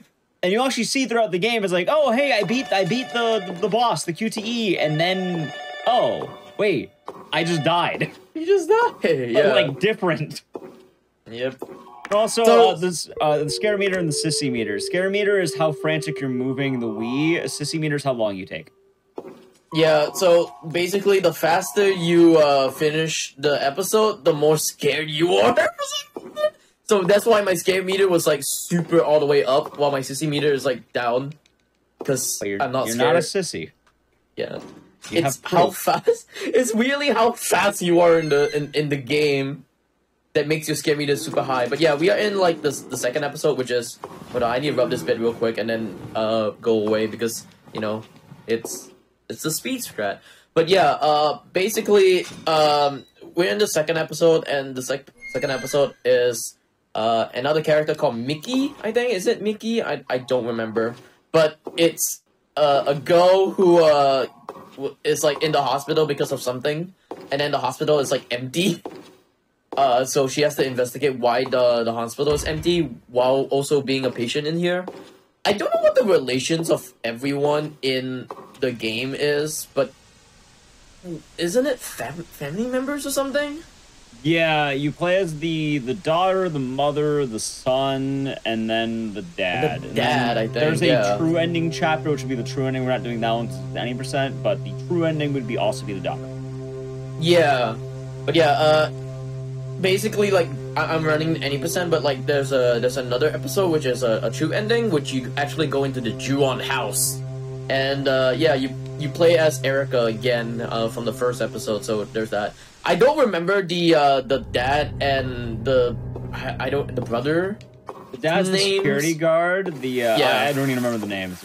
Dad's security I just guard. don't remember the name. The brother is a delivery guy. Then the dad's like a security guard later on in the game. Oh yeah, awesome. Black cat, by the way. And then hold on, wait for it. Oh no, Catboy! Catboy Hoshio. Can I just do like this? Thank you very much. You were saying, by the way? Oh, so all the jobs are kind of weird in how they get in the situations. Like, I get the mom. She works as a nurse. Nurses work brutal hours. The dad's gonna be a security guard, and it makes sense he would have a late night shift. We're gonna look at the brother later, and I just want you to wonder why in the world he's gonna like be in the position he's in. Also, what I did want to say as well is that I guess general props or shout outs to black cats. They kind of get a bad rap, so yeah, they're just considered bad luck, but yes, they're nice though. They're lovely cats. They're not bad. They get a bad rap because of the bad luck thing. Hello. Yeah, okay, here comes one of the pieces of paper. That's actually for true ending, but we're gonna skip that. Also, quick time event where Hoshio actually runs around. We're actually scared, as you can tell. You just doing laps. He's just running around the table. It's like, yep, just gonna scare this dude. Yeah, but yeah, we get scribble fragment right here. We are supposed to be picking up scribble fragments for like the true ending stuff, but we don't do that. There's gonna be like another scribble fragment that's gonna be coming up in the men's bathroom, but we're gonna skip that. So once I actually go into the stall with the very creepy hair at the bottom of the stall, boom. Yep, we're gonna skip that because that doesn't mean anything to us. But also I have to look straight right here so that I don't get like moved around. There we go. Dude, do you think that cat has a residency at this hospital, or do you think they like the Ju-on ghost brought the cat? Do you think Kayako just brought the cat? I think they just brought the cat. I don't think like it's just a. Yeah, I don't think it's just a residency because you know it's just brought around later on as well. Anyways, Kayako's back. Dude, my ghost waifu is back. But even though she's a mom as well, I forgot about that. There you go. Alright, let's go back to the door. And then we're gonna go down a flight of stairs towards the basement. And then I'm gonna walk towards a like a hallway because it's gonna be a long hallway as well. Turn. There you go. And then we go down. Yay, stairs. But later on we'll go up the stairs because there's gonna be one gimmick that is gonna be if you have never watched a Ju-on like gameplay before, feast your eyes on one of the cool gimmicks of the game. I say cool. Speaking of gimmicks, we haven't talked about it yet. If you bet some of you are wondering what's that meter on the bottom of the batteries, that's your health bar. If you run out of flashlight, you die immediately. Yeah, you die instantly, and like the death, right? If you get a death, you go all the way back to the start of the game. So if you ever like you play this game for like 10 minutes, too bad your 10 minutes was all wasted because you had to go back to the start of the episode. You have to replay it all over again, which I hopefully do not want to. That's why my estimate is like, I said my estimate is like 45 minutes, but you know, Ek was like, yeah, we're gonna graciously give you 50 minutes because We've why not? offered him the 50 minutes. That is how it went. If I die, but like if I die in one of the episodes, but like yep. Basically we're gonna go into like this part of the whole section at the moment. Basically, there is, if I'm not mistaken, like coffins in here. I don't know why they store coffins in the. It's probably a morgue in the hospital, if I had to guess. Yeah, but like there's only 3 of them. It's not a big hospital, not a big morgue. Maybe. Anyways, key. And we have to go to the rooftop. Turn. There we go. I'm actually doing really well with the turning so far. Like it's really enough. I'm actually doing very well with the turning. But yeah, if you guys are also wondering why did I pick this game up, I blame Ek. I blame Ek for like most of the games that I picked up. He asked me, no, he was running like Ju-on the Grudge one day, and I was like, yeah, I remember Ju-on the Grudge because I watched someone play Ju-on the Grudge back in 2013. And then that prompted me to actually buy a Wii and the copy of the game because someone sold their copy of the game or wanted to sell their copy of the game for $15 when you could have sold it for $80. So I scammed them? I don't think I scammed them, right? You got a good deal. I got a good deal, yes. I didn't tell them that it was $80, but they sold it to me for $15. 15 Singaporean dollars, which is like, what, $10, I guess? 10 US dollars, I would say. Oh no! Also, I was realizing, so the game, as a result of me playing games, you bought Saw 2 Flesh and Blood, which is a rough sequel to the Saw game, and you bought Ju-on the Grudge, which, we don't talk about Saw 2 Flesh and Blood, please. We don't talk about why I bought an Xbox 360 and Saw 2 Flesh and Blood. Truly a great video game investment. It's only peak cinema. Oh no. Also, here comes the best monster in the game, by the way. It's just a lump of hair on the ceiling. But basically what we're gonna be doing right now is fencing with a flashlight. So hair is gonna come out, like a tentacle of hair is gonna come out, and then I'm gonna like do fencing with the tentacle hair. One I'm more. glad that has fair play, by the way. Like, it just... this is fencing. Yeah. Also, someone asked, is the Jew in your name for Juon? No. Weirdly enough, like, people call me Juho. Basically, Juho is just the full name of my actual name. I just cut it short, and that's why. That's why, like, if anyone calls me Juho, it's literally my full name, but, like, yeah, I just cut to, Juho. And then, I guess I put the horse in there because horse, I guess. And then, you know, Ek always calls me, like, hey, Peter, the horse is here. You're the horse, and you're here. Yep. Okay, let me go into, like, the rooftop real quick because I have to unlock this door. Here we go. Alright, we're gonna do, like, a really cool skip. You can see this guy right there. We're gonna not look at that guy. It's goodbye. If you don't look at the guy, you don't get a cutscene. That's how it is. You do a skip. Also, whoa, oh, person, oh no! No! Please don't! Oh, there you go. Dear God. Anyways, stretcher!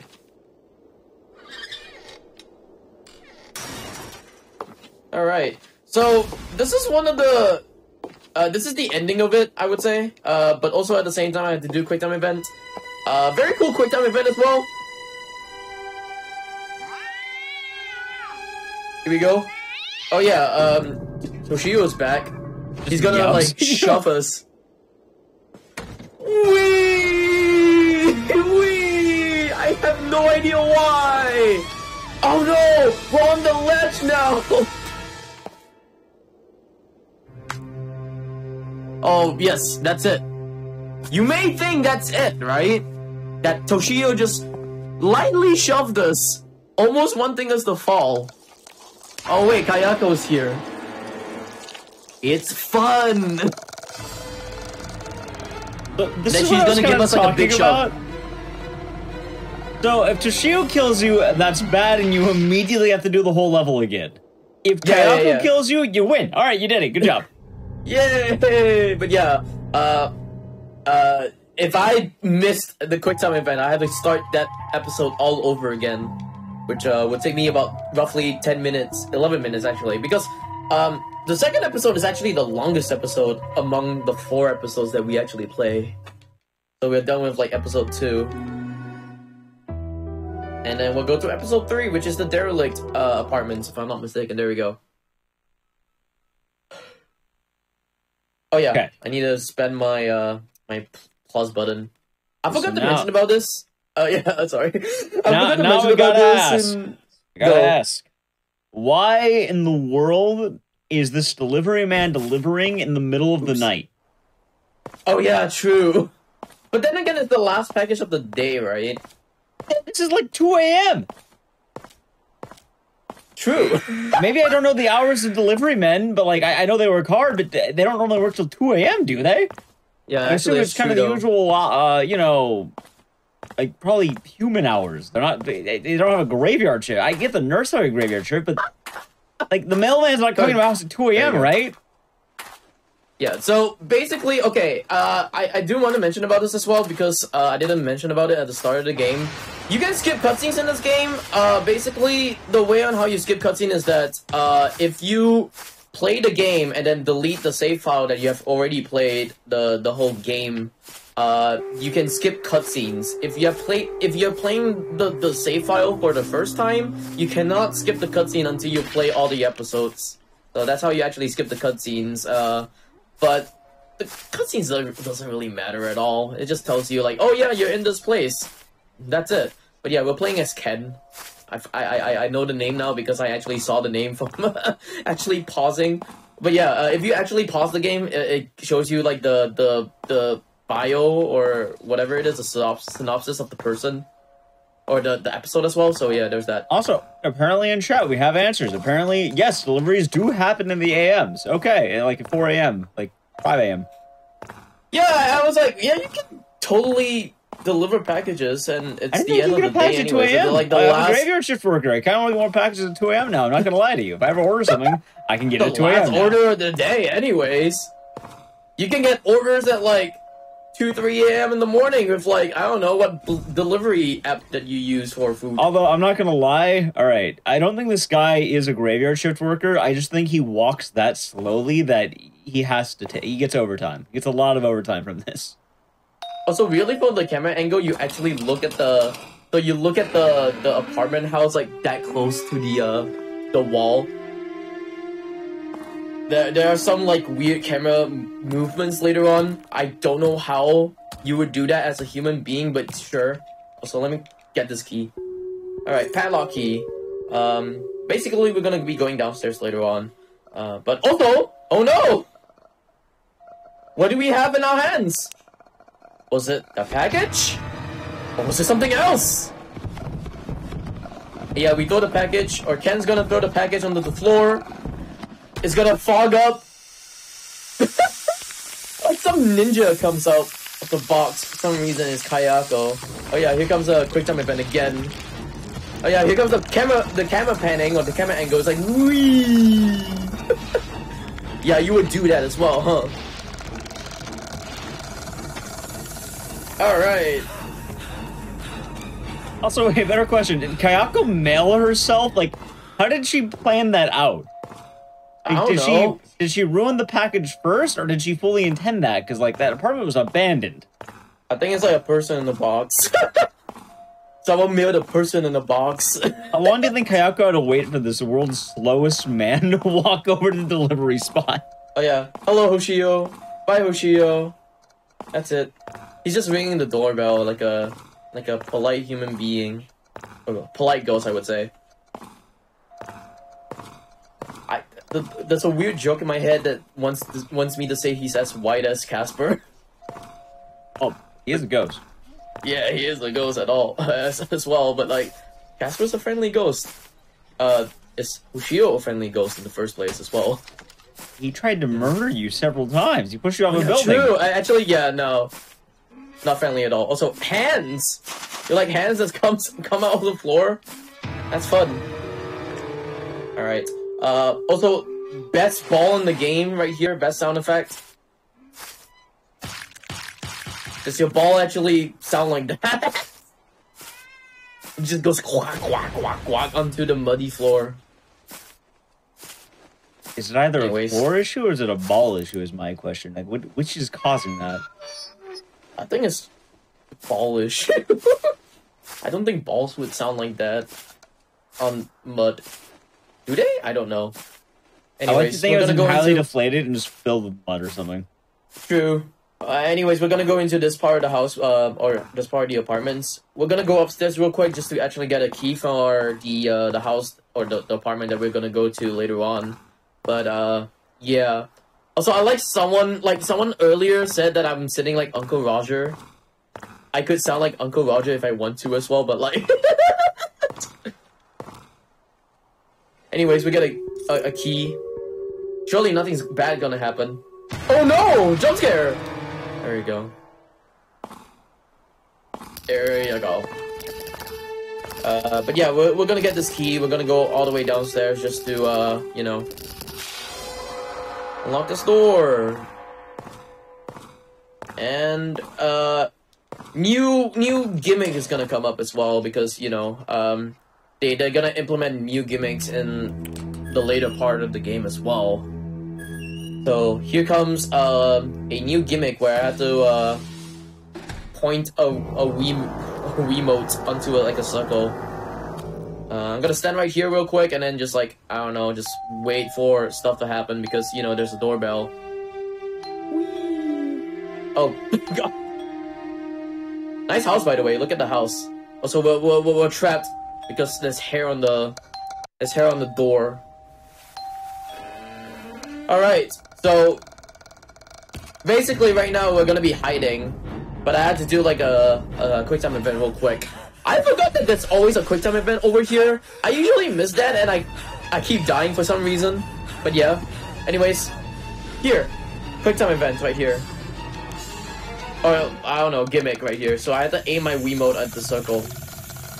And then, oh yeah, by the way, my face when I have to play this game again.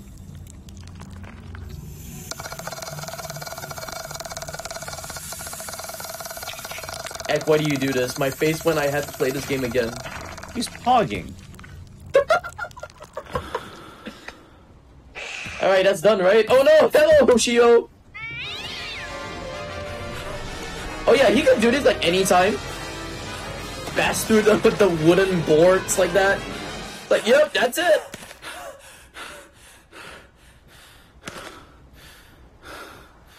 Alright. So we're coming up to the final part of the episode as well. One more thing. Scary trash bag! Ooh! It just jumps like that! I'm totally scared! I think that's meant to be the dog from Chapter 1. The dog from No way! You get. I mean, it you would still make see sense. The dog though. Well, she bags up everyone. I don't know how she does it, but I'm pretty sure she does bag up everyone, yeah. And anyways, we're gonna go with one more quick time event as well. You can see me shaking my Wiimote already because this is the last quick time event of the episode. Oh yeah. This is meows in front of your face. Meow! He's warning you. True. But yeah, you may think this is over, but wait! Spider Kayako! Oh no! Okay. I think just like a few flops on the ground. Yeah!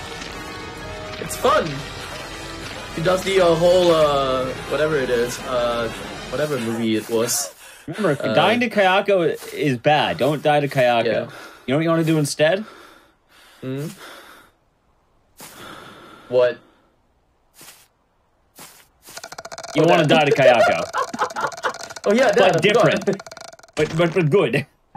It's like, oh yeah, she's gone. Oh no, she's back.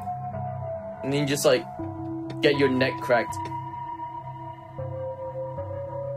Alright, so that's the third episode. Final episode is gonna be coming up pretty soon as well. And we are gonna go into the security guard's office, I think. That's what it is. Oh yeah, someone did mention the PewDiePie moment. I remember watching PewDiePie play this game. That's why I got inspiration to actually run this game as well. Like, partially the inspiration of it as well is to run this game is because of PewDiePie. So yeah, last episode, which is the security guard office around there. You play as I don't remember. Is it Ken? No, it's not Kenji. This one's another person. I just don't remember what the other person is. Let me see. Hero. There you go. You play as Hero. He's not gonna be a hero after this episode. But yeah, basically what the episode is. This final episode is that basically the generator is out and you're supposed to actually like find out what's happening to the generator and stuff. And you actually try to find out what happened to the generator. And then Kayako comes to haunt us again. Wow, her eyes are just rolling like that. But yeah, in this episode we actually get to collect 3 parts of a key. The key is actually like a pin number, so we have to collect like different pin numbers. Also, upcoming is a trick that I have not done, or like I have not showcased. Because the last time that I showcased this game 2 years ago, you actually watched this cutscene, but this was actually found out by Matt, if I'm not mistaken. It's either Matt or Nerd Squared. It's either one of them, honestly. But yeah, basically, once you get this pin code right here, if I actually get to pick up this pin code, this is gonna be really hard for me to do, so hopefully I can do it. So you look up, and then you walk through this area, you skip like a cutscene right here, and it's like, you save like 20 seconds. But yeah, you literally save 20 seconds. Oh, so yes, this is how I play. This is literally how I play this game. I lean my chair back, point my Wiimote, and use my knee as a support for my arm to point an opposite support. That's how I play. That's how I run this game as well. I don't know why, but this is how I run this game. It's optimal. It's at least optimal enough for me to run this game. Anyways, I need to get that battery and hair. Whoa, that is scary. Anyways, the next place that I have to go to is the women's bathroom, or is it the male's bathroom? It's the male's bathroom.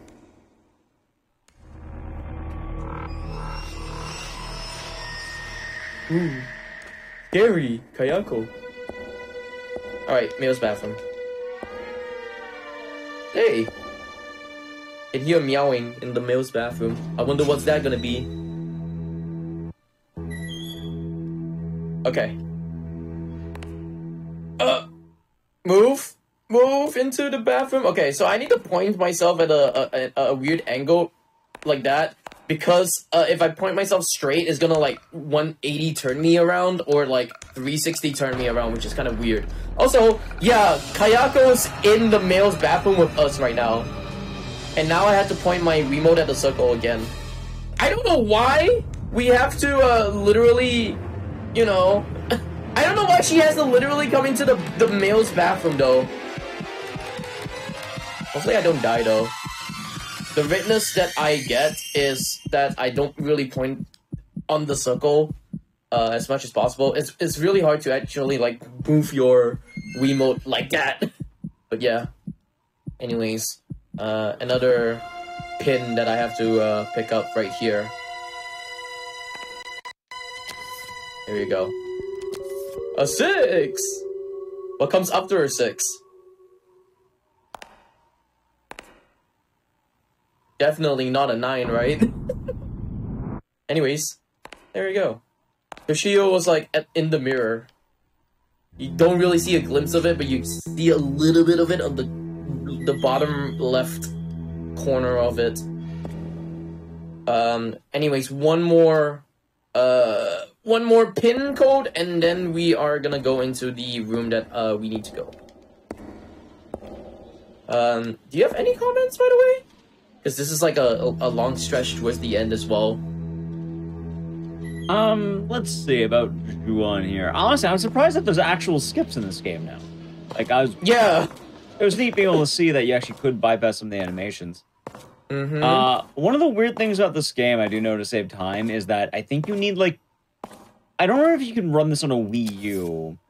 But I definitely know, like... Yeah, like, load speeds make a big difference if you have it. Which is kind of annoying. Yeah, I run this game on the Wii. I think Mad ran this game on the Wii U. Hold on. You thought. Yeah, a lot of these jump scares, they're pretty brutal. If you die at all, you go back to the beginning of the level. Like, time loss in this game is massive. Alright, I'm back. I suppose it's one of the upsides of running this game, though, that, you know, for the most part, as long as you don't fail the QTEs, it should always be about the same length. But realistically, sometimes the game might bug out and QTEs won't hit, and it's a bit rough. Also, I think this is meant to be a college. No, it's an actual office. I think it's an actual office. Okay, I don't remember what kind of office it is, but I just remember the dad's security guard. Yeah, I don't think you get these kind of stuff in a college college place. Do you? I don't know. You get mannequins? You could, yeah. You could? Yeah. Maybe if it's like a design school, or like fashion school, whatever it is, art school. There we go. There we go. Alright.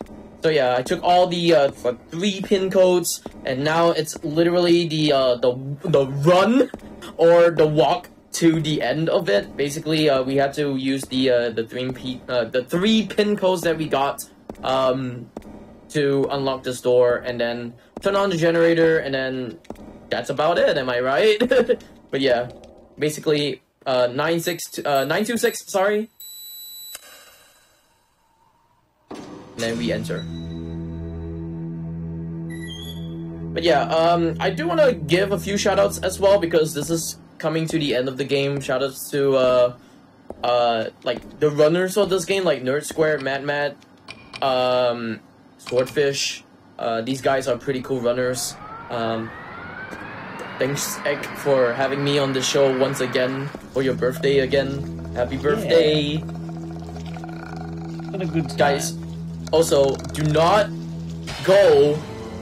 Usually I'm usually the last runner of the marathon, but like this time I'm actually not, which is pretty cool. And you know, the last run of the marathon is Hunting Ground, which is a pretty cool game to actually sit and watch if you really want to catch Hunting Ground. But yeah, Hunting Ground is gonna be run by none other than the birthday boy.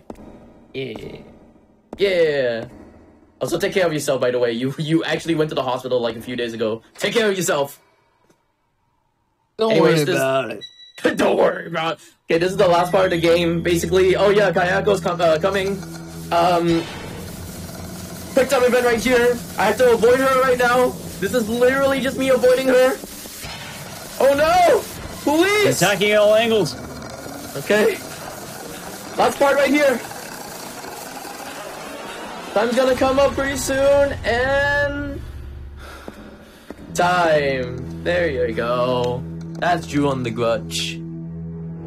That is Drew on the Grudge. And now I can actually sit upright. Ah, there you go. Remember, don't die to Kayako. Die to Kayako. That's how you do it. I just died to Kayako, yeah. So yeah, that's all Drew on the Grudge. That's any percent anyways. If you ever do want to try to watch the true ending of it, go watch it on YouTube. Basically, I collect everything, 100% it, and then you get the true ending of the game. Or you can watch like one of the past episodes of Speedruns From the Crypt. Actually, Nerd Square ran true ending on your show, or yeah, we got true ending on before. Yeah, so yeah, this is like one of the few times that I'm actually showing my face cam as well. Normally I have like a PNG horse thing, but yeah. The only reason why is because, you know, I get to show off my copies of Drew on the Grudge, including the silly one as well. This is the PAL version. Yeah, and also this is a Wii game. But yeah, if you guys want to check me out, I run a lot of horror games. I run a variety of games as well. I do stream on twitch.tv/DrewHorse. So there's that. Also, one more thing as well. I don't know if, you know, I don't know if the guy is around, but shout outs to Matt RPD for signing the PAL copy of the game. He said like, oh yeah, to my favorite horse speedrunner. I was like, Pog! Matt RPD actually signed my PAL copy of this game. But also as well, thanks to Ecdycis for actually sending me a PAL copy of Drew on the Grudge as well. Fun game. I can finally sell this game for $170 US, poggers. Anyways, Ek, go. Alrighty, thank you, Joe, for doing the run of Drew on the Grudge. It is certainly a fun run to watch. It's one of the more unique games you'll probably see get sped ran, and really shows that any game can be a speed run. Anyway, we do have one more game for you coming up next, and we will be right back as we set that up.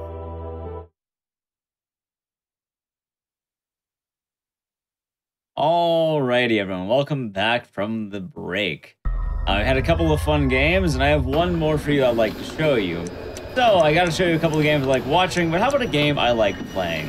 This game is one of my personal favorites, and I enjoy speedrunning, and I want to show it to you. You don't get to see this game quite a lot because this game is quite rare, but I really do hope that you enjoy it. Anyway, how about we get started in a moment here? We can go 3, 2, 1, let's go. Alright, to start things off, this game's really rare. A lot of people may know it as Haunting Ground. The Japanese version is called Memento. It is a PS2 horror game that is one of the, like, legendary 3 rare horror games, which would be Rule of Rose, Kuon, and Haunting Ground. I'm playing on the Japanese PSN version because, 1, it is much cheaper, although I do have a North American copy, and 2, it's faster because you're on a PS3 instead of a PS2. I am both the runner and the host for this run. I can do both, luckily. It all works out that way. Anyway, as a game, we're going to get into quite a lot as we go, but right now we're just kind of getting through the intro. This game is also quite a unique horror game because not only do we have the, you know, standard survival horror parts, we also have dog manipulation and dog tech, which we'll see more when we get to that. For a category, we're doing Ending A New Game Plus. This is going to be like the definitive game's ending. And then we're doing New Game Plus because New Game Plus removes one of the more tedious sections, which is stamina requirements. Anyway, speaking of stamina requirements, I'm actually starting off right here where I'm walking. I'm walking here because if I run, I'll be out of stamina for the upcoming fight. We're getting introduced to our first stalker of the game. That's going to be the primary enemies, and we have to handle them very carefully. So, here is Ecdycis. He's a nice guy. We're going to ram him 4 times. I'm trying to spam this out as quickly as possible. It is slightly RNG on where he might go. Alright, we good. I get bumped, and he is now gone. The first fight with Ecdycis will always take 4 rams. They just ram 4 times, and he is now gone, and I can make a bunch of special plates. So, what are the plates going to do? I'm solving every puzzle in the game immediately. So I'm going to start by putting in meth. Up next will be Ecdycis. This is going to be one of the New Game Plus items we'll be using, which will come in handy later. We'll be having Powder, which will be another New Game Plus item, and Morgan, which will be our last of the New Game Plus items. They're not definitively broken, but they're very nice for Marathon. As well, we'll be putting in salts, sulfur, and mercury. These are going to be tablets for a puzzle later that requires 3 elements. And we'll also be putting in RRL, which will be the last of our puzzles. As well, for cheeky fun, how about we put in something called Saltatio? But you speak Aladdin, you know what this means. If you do not speak Aladdin, you do not know what this means. Anyway, we have all the tablets done. I've now solved, like, every single puzzle in the game that's required for. Also, meth is a reference to, I think, Hebrew lore. It's the Hebrew word for death. Meth. E-meth is also, funny enough, the Hebrew word for life. I'm not Jewish, I just learned it from, like, I think, haunting ground facts. Anyway, chat, here's your brain, here's your brain.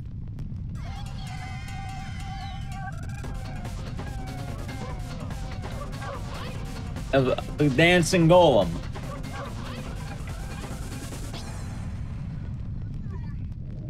See, he dances.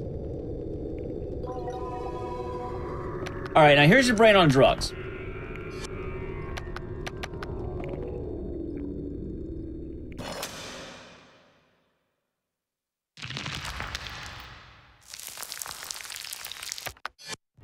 He just sort of dies. He melts immediately.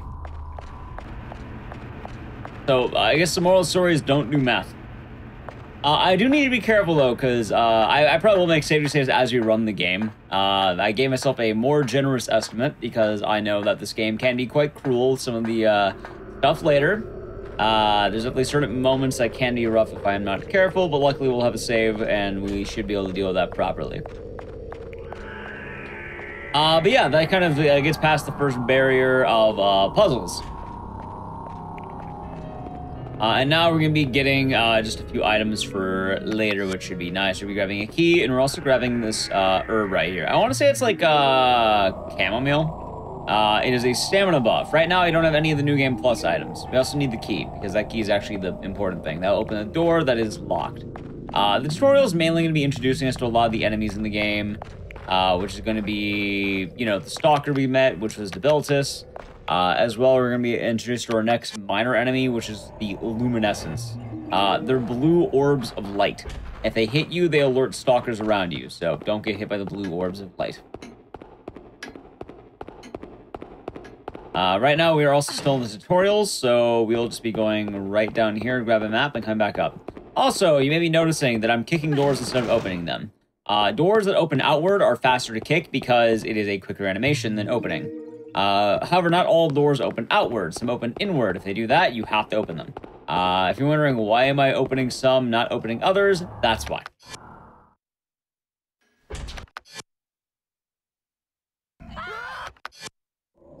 Alrighty, and now it is time to introduce everyone to probably everyone's favorite part of the game.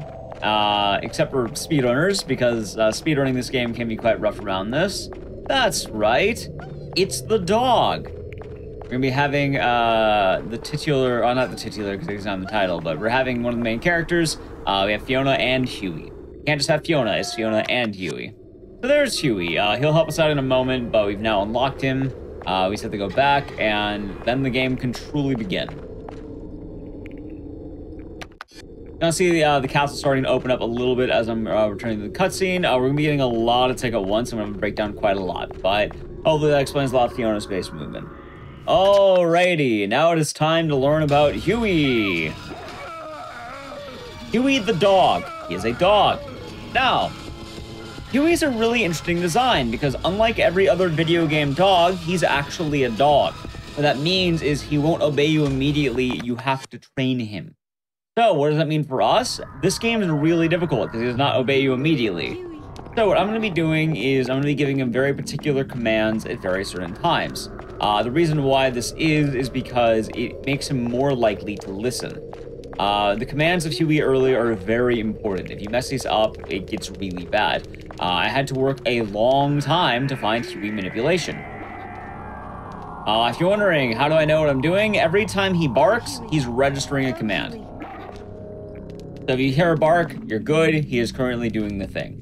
The problem is sometimes he might not entirely do it, which at that point you'll have to scold him. We get a marionette now.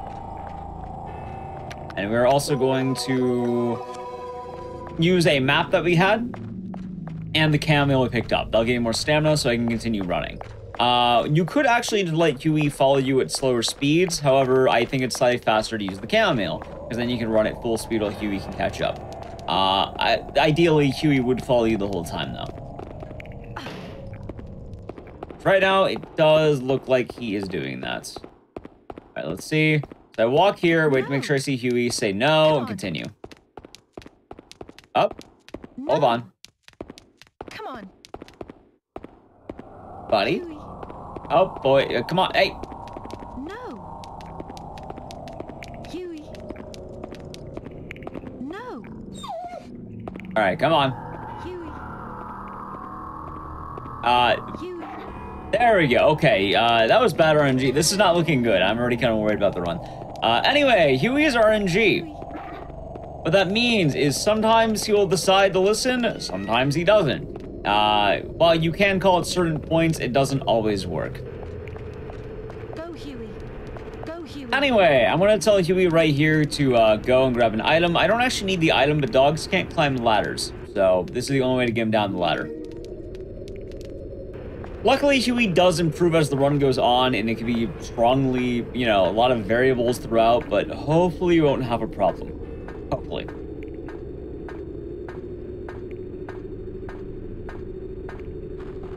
Okay, so now we're going to call Huey, and what this is going to do is I'm going to step on an activation pad. Huey's going to walk right towards me. I just tell him to stop, and he'll wait right here.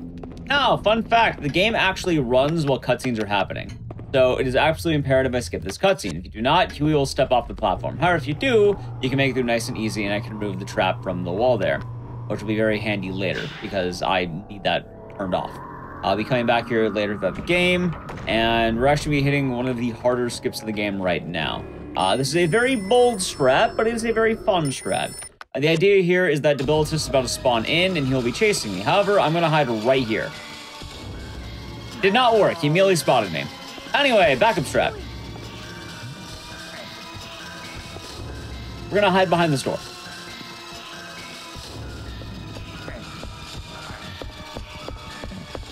Okay, backup strat worked nicely. Main strat did not work as well. So what will happen there is Ecdycis can be RNG. A lot of these stalkers are RNG. If Ecdycis walks past you, you can just sneak by him and immediately start proceeding to the next area of the game. Pretty much what I'm doing now. Unfortunately, he did not do that, so I did have to go with the backup. Not all runs are perfect, but you know what? We're managing out here. Hopefully, I don't have too many more shenanigans. Also, a big thing about this game is that you can't interact with things if you're being chased. That is why it is very necessary that I had to hide and get away. You can tell I'm away because the music has stopped being frantic. Music's gonna be a big cue here, so if ever I'm listening from music, that is why. Right now as well, we'll be making our New Game Plus items. We're making Ecdycis, which is going to give me more stamina and health. We're going to be making Morgan, which will make me invisible if I stand still, which is a good safety strat for marathons. And we'll be making Powder, which is a special tool which will help us at the end of the game. That is the only reason we need it. Making each of these does not take very long. In fact, it is kind of worth it overall.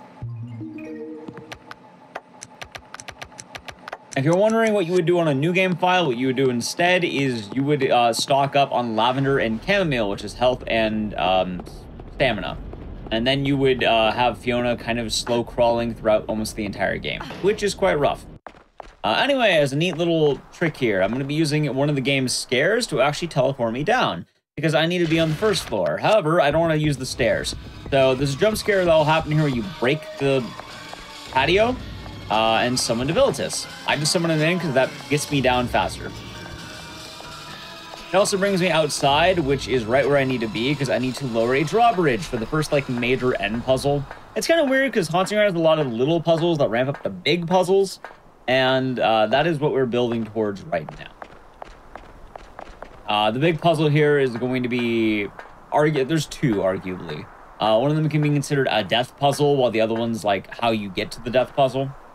So, this is how you get to the bottom section. There's a lot of puzzles in this game. I mean, it's a horror game, right?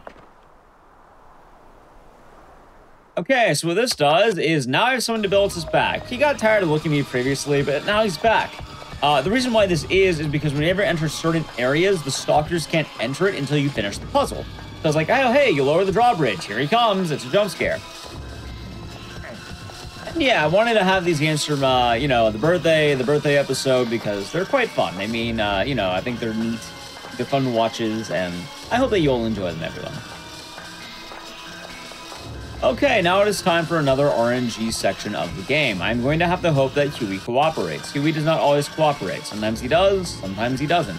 I also need Ecdycis to cooperate. Let's see here. So, he needs to keep following me. And I need Huey to also follow me, you know, be in the room. Huey! Hopefully he's in the room. Wait. Huey! Okay, I need that music to carry. Huey's in the room. We are good. Okay. So, what happens here is this is a weird checkpoint. If you go to that corner of the room, if you have Huey in the room, it will knock out Ecdycis. If you don't have Huey, you immediately go into death mode. So, Ecdycis is now knocked out. Huey took him down. And now we have Huey back. A little bit of A, a little bit of B. It all works out for what we want to do here. All right, we're going to wait right here for a moment. There he is. Come on. I also got good RNG. Sometimes this door's open, sometimes it's closed. I actually have no idea why it does that. It's not a major time loss if it happens, but let's see how Huey behaves. Huey's actually doing really good right now. I don't want to, you know, jinx anything, but he's trying his best out there, right? And he is certainly doing a good job. Huey is going to be mandatory for a lot of the game's puzzles, so you have to make sure you get along with him. Anyway, a bit of human manipulation. You stand right here, Huey will always go in the hole. I don't know why, this exact spot, Huey will just go right in, and then you can get the flower. This flower is also timed, so if you don't know what you're doing, it will expire, and then you have to come back here. I'll run over here, call Huey, because it's more likely to bring him out of the hole faster, and then he should be following me. But something to actually note about this game really quick.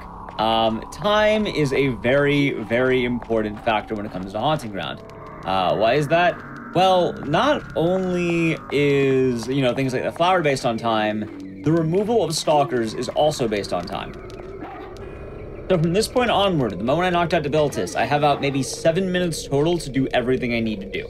Luckily, as a speedrun, we're not going to have that problem. We know what we're doing. However, if you're, you know, you don't know what you're doing, you're learning the game, it can be really rough, because there's a lot of mistakes you can make that might activate that earlier. Stalkers normally kind of get knocked out to further degrees. They're knocked out for a certain amount of time. Like, if you kick this door, Ecdycis is very likely to come back and get you. Noise can make it happen sooner. So can things like, what's the word? Being in the wrong area of the game, because they kind of roam around the map.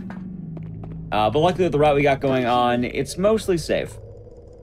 And now we get this key from Huey, and now we don't need Huey for the rest of the section. The whole goal of the game is try to get out of the Huey sections as much as possible. Alright, so now we got the next key, and we can make our way over to the next portion, where we're going to be getting one of our, like, major keys.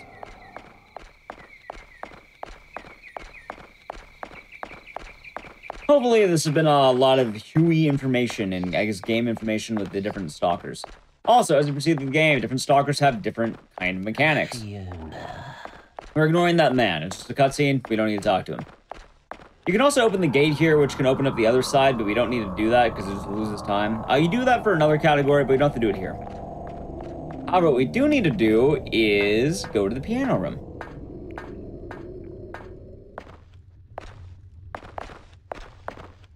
You know.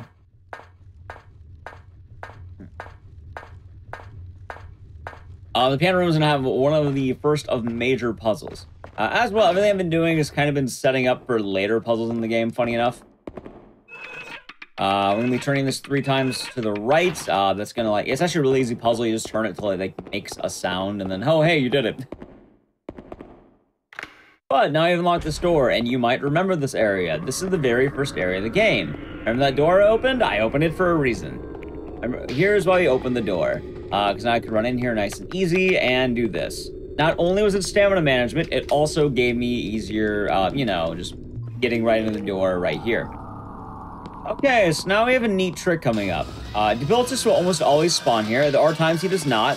He's actually in a really rough spot. I don't think he's going to follow me. And if he does, let's play it safe. We're not going to risk it. What you can do is if Ecdycis knocks you off this ladder, you will immediately fall down. You don't have to worry about animation. Which, that can be good. However, it's very risky. If you don't do it just right, you go into panic. Or death mode, as you call it. Panic is bad, because if you get hit at all in panic, you die. We're not going to worry, we're just going to run on to the next puzzle, which we're actually backtracking through the whole area we went through first. It's kind of funny, because a lot of people thought, oh, what if you went back the way you came? That's not faster, it's actually slower by a weird amount. I'm pretty sure it's because of the amount of ladder climbing you have to do, but it's weird, right?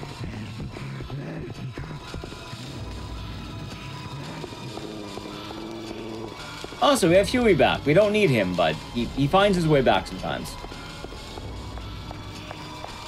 It's weird because it's one of the only skips in the game. It's not really something you bank on all the time, though, because it's RNG dependent on how much Ecdycis is behaving.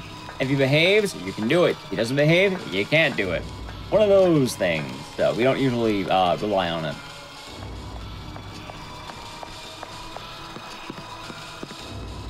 Alright, so now we have a puzzle that's pretty chill. He's not going to chase me in this room. Or is he? Is he? No, he stopped. Okay. I was like, okay, wait, he doesn't chase me this far. Normally he leaves. Okay, so this room's chill. You match the colors to the blocks. Like you just, all right, green, green, silver, silver, orange, orange. You just make sure everything's going the way it needs to go. It's a very simple puzzle. And the order is almost always the same because, you know, certain blocks lock out other blocks. I can talk a little bit about the game while we go. So this game's quite neat because it is a Clock Tower style game. It is based on the Clock Tower franchise. Originally it was kind of meant to be a Clock Tower sequel. However, they didn't want to pay money for the license because, I mean, Clock Tower 3 bombed. So they kind of wanted to do their own IP from the fragments of Capcom games during the time. And it's a very neat game. If anything looks like RE4, you are correct. That's because it is RE4 pretty much. The castle, a lot of stuff in this game. A lot of Resident Evil assets. And then a lot of Clock Tower 3 assets too, funny enough. So that is why the gameplay works like that.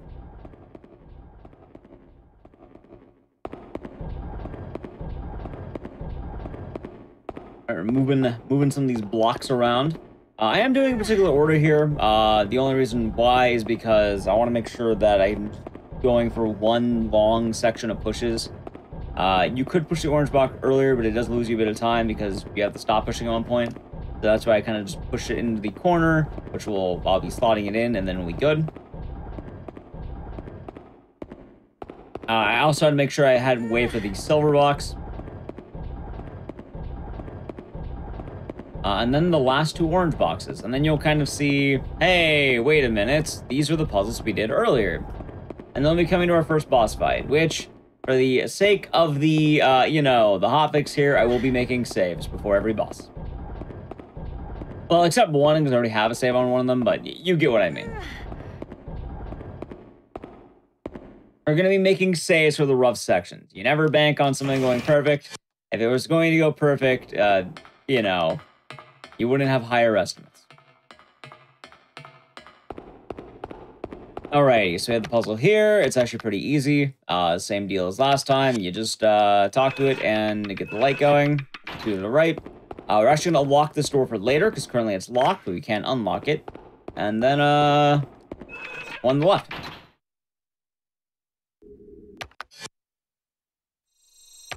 There we go. It's a fantastic game. I love Haunting Ground. I put a lot of work into speedrunning this game, and it is quite fun. Anyway, I'm going to make a save right here. Normally, you know, I would probably make the saves ahead of time, but it really doesn't hurt to do it live, because then, hey, you know I made that save. There it is. So we're all good on that one.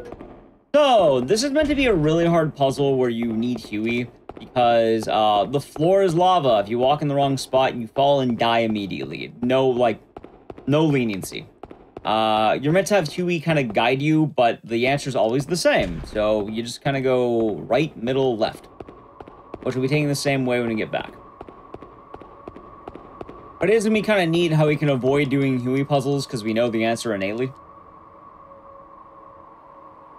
Alrighty, and now it is time for the first major boss of the game. This is going to be the Ecdycis boss fight. Ecdycis has massively changed over time. The boss fights to be easy. We're going to tell Huey to wait. I don't want Huey getting involved as well. I'm going to go run to this one and tell Huey to wait again. You have to break 2 chandeliers. That's pretty good. He broke 1. I'm now going to run to the other one. I'm going to tell Huey to wait again. Make sure he stays out of it. I'm getting a ram. I'm going to hide behind this pillar while continuously walking into it. And fight's done. There we go. We did the whole fight. This is the leniency ending. So we have granted Ecdycis the right to live. In doing so, he now gets to live. That is good for him. You could just murder him, but that's slower and also that's mean. We're not going to murder poor Ecdycis. He's a good lad. He is the type of guy who'd be watching GDQ. He's a good man. So, he's good people. He's not a bad... Ecdycis is innocent, so you let him be there. Anyway, since the boss is done, we're now going to be entering the next boss area, because that's how it kind of, like, that's how you kind of go area to area. And what's going to happen is cutscene. We're going to get poisoned immediately. Do not kill the Ecdycis. He's a baby. You can't kill the man. Anyway, here is Daniela. Daniela's going to be our next stalker. She is much meaner. She is not a nice person. Also, yes, that was true. Killing Ecdycis will lock you out of ending A, which is why we're doing this category. Right now we can't run. We've been fed our parents, which, that's normally a bad thing. So we have to walk back to bed to sleep it off. By the way, that is the actual lore of the game. It's pretty wild, right? Right now, we're going to be starting up the Daniela chase. This is the next stalker, and it's going to have some odd quirks. We're actually not going to be interacting with Daniela almost entirely. Her quirk is that she's afraid of mirrors, which we'll see. We're not really going to do that more than maybe once. Okay, there she is. She's now chasing me, and she has her awesome song. Luckily, I don't really need to worry about Huey or Danielle at the moment. We're just going to be running back to where we were, which luckily for us, hey, remember this? We opened this earlier. We're going to be able to go right back to where we were, which the answer is we're going back to that door I tried to open. That's also why I had to unlock that door, because if you don't know, the door I opened before the Ecdycis fight, that was the door of how you get into the next area. It brings you back to that puzzle room, which is pretty convenient. As well, Danielle will be spawning back on an event scene. Stalkers in this game usually spawn either over time or through events. So planning a lot of the events does bank us the time we need to do a lot of the run. However, I do need to be careful because we did watch cutscenes. I've been kind of wondering if watching certain cutscenes will end up causing stalkers to misbehave. Hopefully they don't, but we shall see. Also, if it looks like Devil May Cry 1, that's because it's likely has some, you know, assets from that game. This game is a whole organization of borrowed assets from Capcom games. Oh my god, Daniela's back! She found us! I can't believe it. She was cleaning the blocks the whole time and she found us. Okay, so right now it's not really much of a chase. You just run. It's a set piece. And this teaches you Daniela's weakness, which is mirrors. We're never going to interact with this weakness. Outside of this one, like, forced instance. Okay, Daniela is now gone. Come on. More importantly, it's time for Huey. Now, I bet a lot of you may have been waiting for this. If you don't know, we call this, I guess, the March of the Good Boys. I named it that. Why? I mean, it's an accurate name for what's about to happen. So, I kind of mentioned that we don't have a lot of time to train Huey. In a 1 hour speedrun, roughly, you know, we don't have a lot of time to train the dog. And training the dog is a good thing, so it makes him more likely to listen, which will come in handy a lot later. So, what's going to happen is we're going to be in a bit of a little waiting period, because I need this luminescent to solve a puzzle for me. It's going to chase me. It's very slow. So what will I do during that time? I'm going to give Huey commands. Come on. And then if he listens, Good boy. you tell him good boy. Come on. Good boy. Come on. Come on. Good boy. Come on. There we go. I think we got one more in. Good boy. Come on. Alright, so now I'll be able to grab the item, and then we'll wait right here. Come on. Good boy. There you go. Alright, sweet. And yeah, you have to, like, hit the lantern with the light. It makes a lot of sense. Come on. Alright, and now hopefully with all the good boys, Huey will be cooperative. I kind of need him to really behave right now. This is one of the more risky parts of the run. The reason why is because a bad command here of all places will spawn Daniela. Daniela is currently out of the area. She's not going to bother us for almost the entirety of this chapter. So I'm going to call Huey right here. Hopefully he listens and follows us the whole time. Sometimes he doesn't. Now, the background music's going to vanish. That's because Daniela's right there.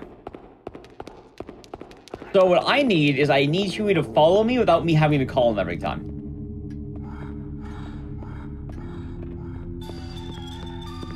Which hopefully he will.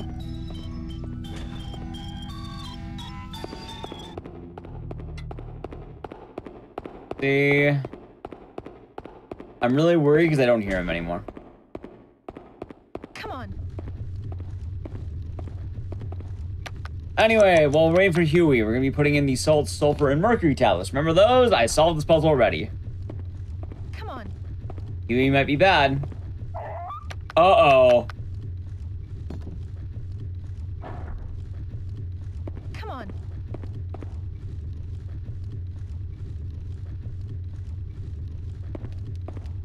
Oh my god, Huey. Okay, he did. He did it. We're in danger right now, but he did it. Okay, that's good. Okay, so he solves that puzzle, and we're gonna get up here as soon as possible. We save up here. Okay, hopefully we'll be fine with this. Hopefully. I actually hear Daniela, funny enough. 1, 2... Okay, now I get a key. That was actually kind of risky. I'm really happy that, hold on.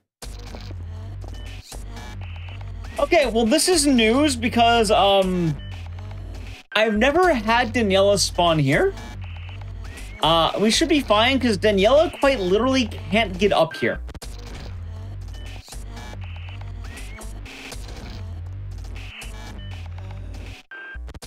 So she can't do anything. She just have to wait for the music to come back. Daniela's gonna begin her hunt.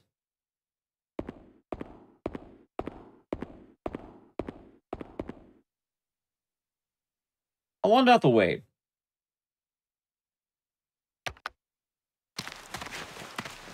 Every time, right? Every time. Okay, I want to make sure I walk.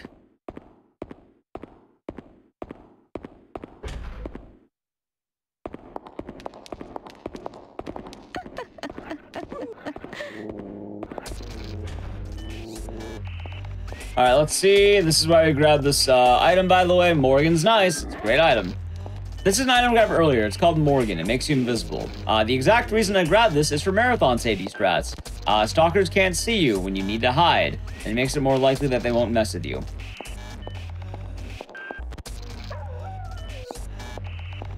I just needed Yellow to go away. I had a feeling I probably should have waited longer. Hopefully she'll leave. Hopefully. Are there any differences between the Japanese version and the US version? Not really, no. The major difference is one's a lot cheaper. He walked right into me. Okay, this is bad.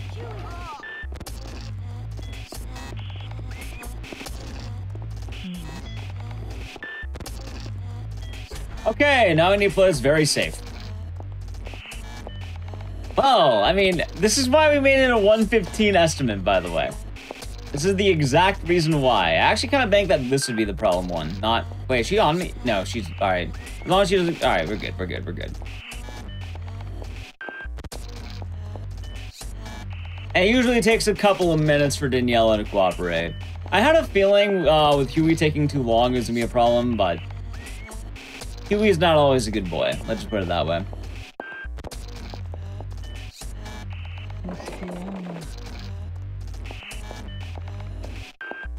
Luckily as well, I did not spawn the luminescence. They can actually come and bother you while you're hiding, which makes it really difficult. Problem is, the room I need is in another area. I gotta just wait for the music to stop, right? Thank you for the happy birthday wishes, by the way, everyone.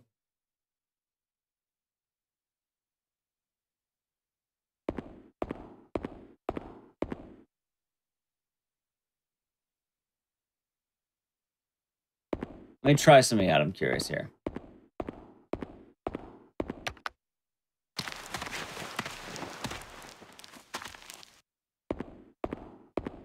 Try to see if I get the music back. Music back yet. There we go. Okay, we're safe. Yeah, so music's kind of like really important for the run. Like, no music is what's going on. Like, ambient noise, really good. And then frantic music, you're being chased. Okay, we got rid of her. That was actually pretty good. I know I said to wait a little bit longer. Okay, so this is the mirror room. The answers are always the same. It's the dudes. And it's the hourglass. If you choose any other option, you may die. There's a few options you can choose that won't lead to death, but you're probably going to die if you choose other options, so don't pick wrong. And right now, we now need Huey. This is the only Huey puzzle, sorry, one of two Huey puzzles in the section. Funny enough as well, this room's also guaranteed to be safe. So if I did need a place to hide, I could have done it here. However, ideally, you wouldn't want to use this room because then Fiona would be hanging around, or Danielle would be hanging around here. Anyway, Huey is actually doing really good. It is red, blue, green, blue, and then, you know, red, yellow, green, yellow. And then once you do that, you have this. This room is now no longer safe. Luckily for me, though, I just need one more room, and then we'll be good on what I can do. That might be bad.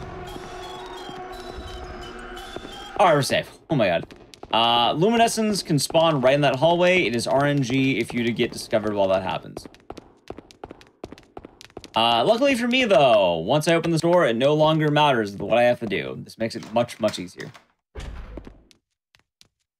Because once you grab the item in this room, you'll have a guaranteed evade spot, you can call it. I kind of mentioned a few of those throughout the game. We'll be having one in one moment. Also, earlier you saw me grab an item. I'm not going to use that item. That is lavender. Lavender kind of reduces your panic. Right there, you're grabbing a mandrake or a mandragon. That will raise your panic because it screams and freaks you out. This way, you don't immediately go into full panic. Also, oh no, I'm being chased by Daniela. Whatever will I do? What will I do? I'm going to ram into this door. So for some reason, entering the crypt is a safe spot, just like speedruns from the crypt. Once you're in this area, Daniela will never follow you as long as she's not alerted. I don't know why that is. It's just, this is one of the safe spots of the game. And then you can immediately lose her, which is really nice, because now I reset the Daniela counter. Also, we now get to use the last of our pre-made items, RRL, and we now get to watch this golem just march. I want to mention this golem is running faster than the characters in Ju-On the Grudge. I watched that game. They were not very fast characters.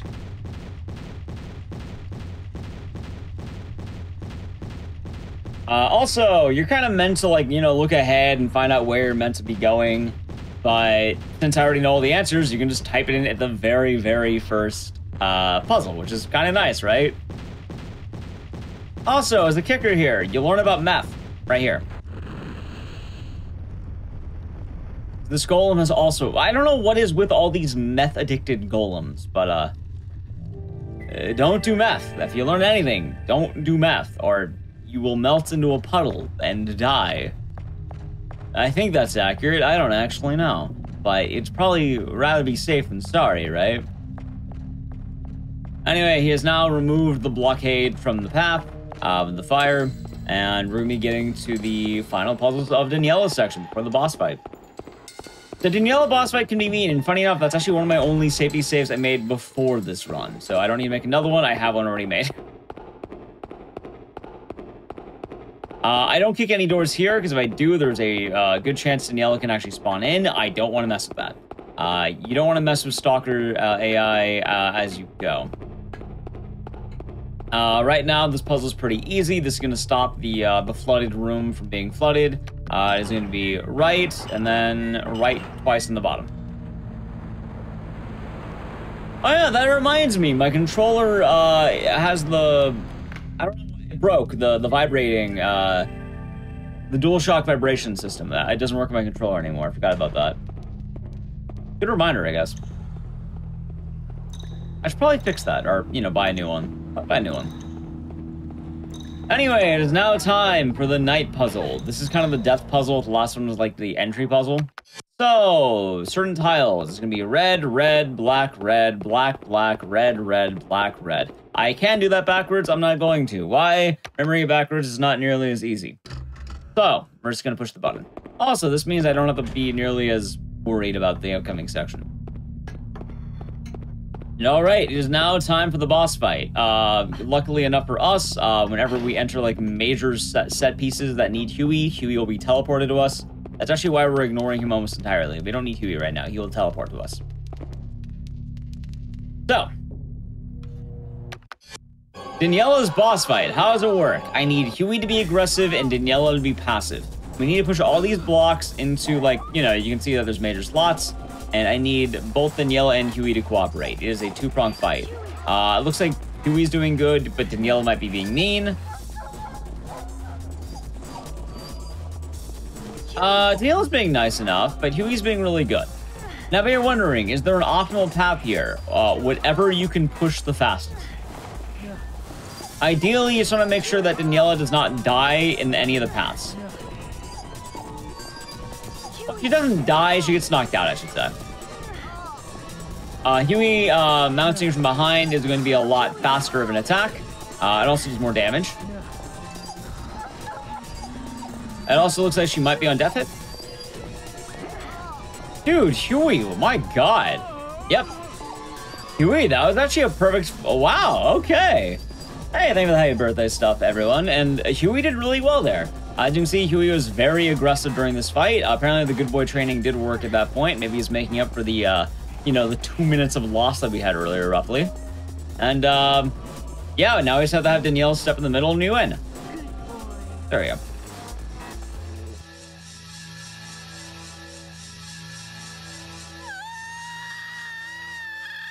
All right, and there's the Daniela fight.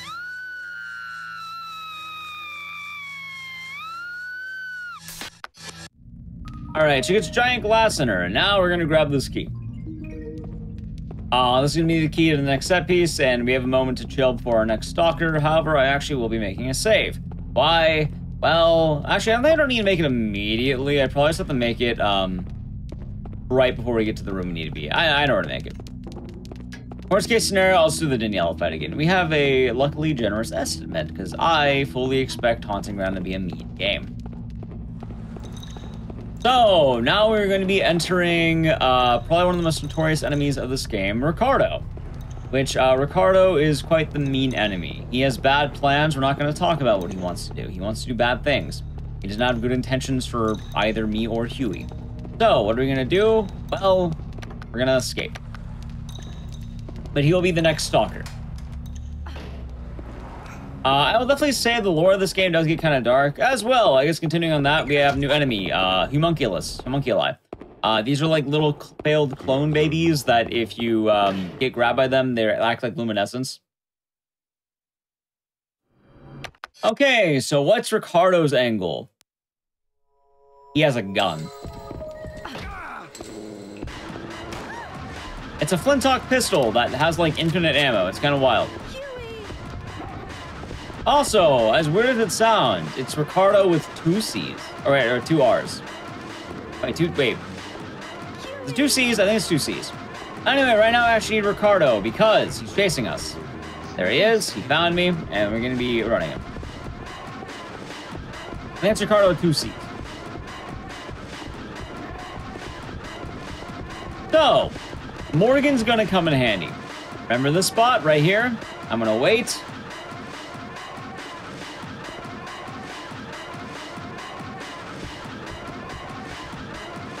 And I'm going to turn invisible right here. All right, Ricardo is now gone into the hole, and we're good. Ricardo with 2 C's. And now, Ricardo is now hopefully gone for the entirety of the chapter. If he is not, this could be pretty bad. Come on, Mr. Huey, get in the hole. All right, there we go. Make sure he's there. And now, hopefully, Ricardo does not leave the hole. Now, this chapter is very important. If any unnecessary noise is made, whether that be you get grabbed by an enemy, you kick a door, you call Huey too many times, you run in the wrong spot, Ricardo will show back up. He is also one of the only enemies in the game that has the potential to one-shot you. That is very dangerous. This door in particular can trip you up because yes, you can kick it. If you kick it, he will show back up.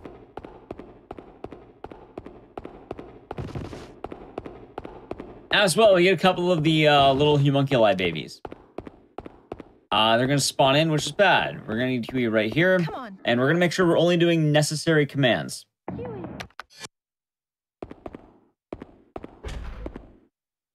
This is also the point I'll be making a save.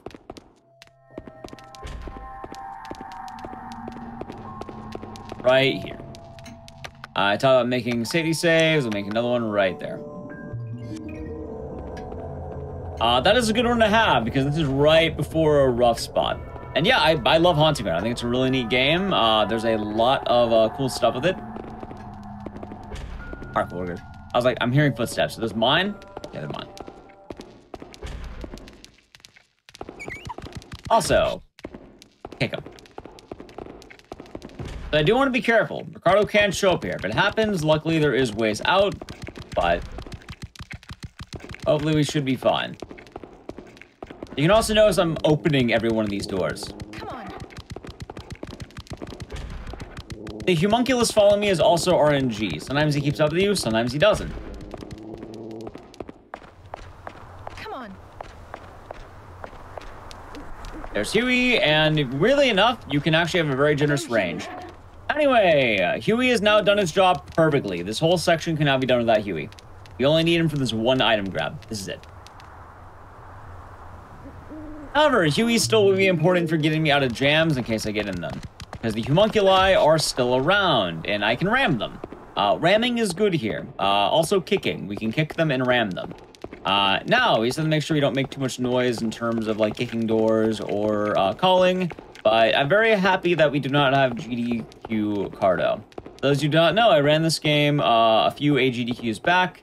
And when that happened, I had the worst Ricardo section possible. This is incredibly rough.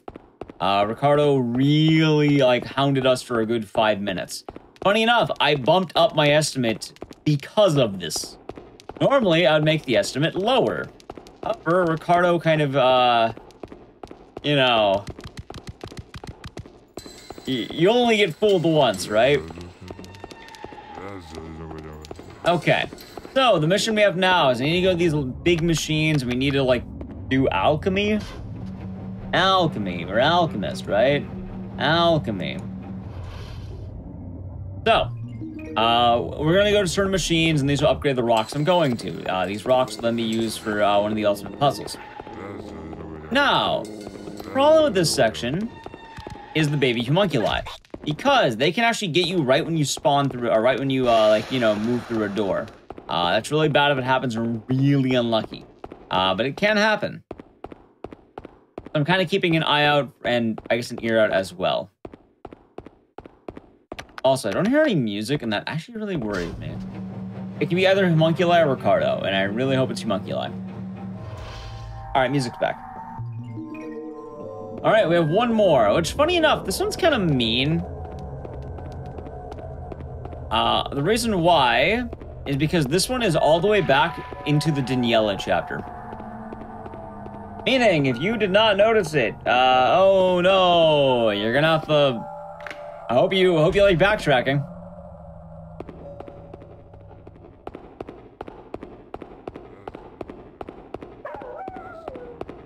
Funny enough, by the way, I think this Fiona's model is based on Jill Valentine. You can actually see Jill Valentine RE5. It literally looks exactly like this character, which is quite fun. And I think it's kind of a chicken and the egg thing. I think, like, this is based on the original RE1 make Jill, but then RE5 is based on this game, which is weird. I don't know why they did that, but they did it. Alright, anyway, here's the last one. We get that nice and easy, and we now have the item we need. We just have to make sure we get to the exit, and then we shall be good. A lot of my worries are kind of going away, which is nice. Like, a lot of my concerns were the stalker hits you in a point where you can't solve anything, which really sucks. If you're wondering what's the remedy for that in a casual speedrun, you reset, because your run's dead at that point. Unless you're doing a no reset, which at that point, you have to wait for minutes on end for them to leave, because there's no other way to proceed if you can't do the one puzzle that's needed. Huey puzzles can be quite mean for that exact reason. Oh, okay.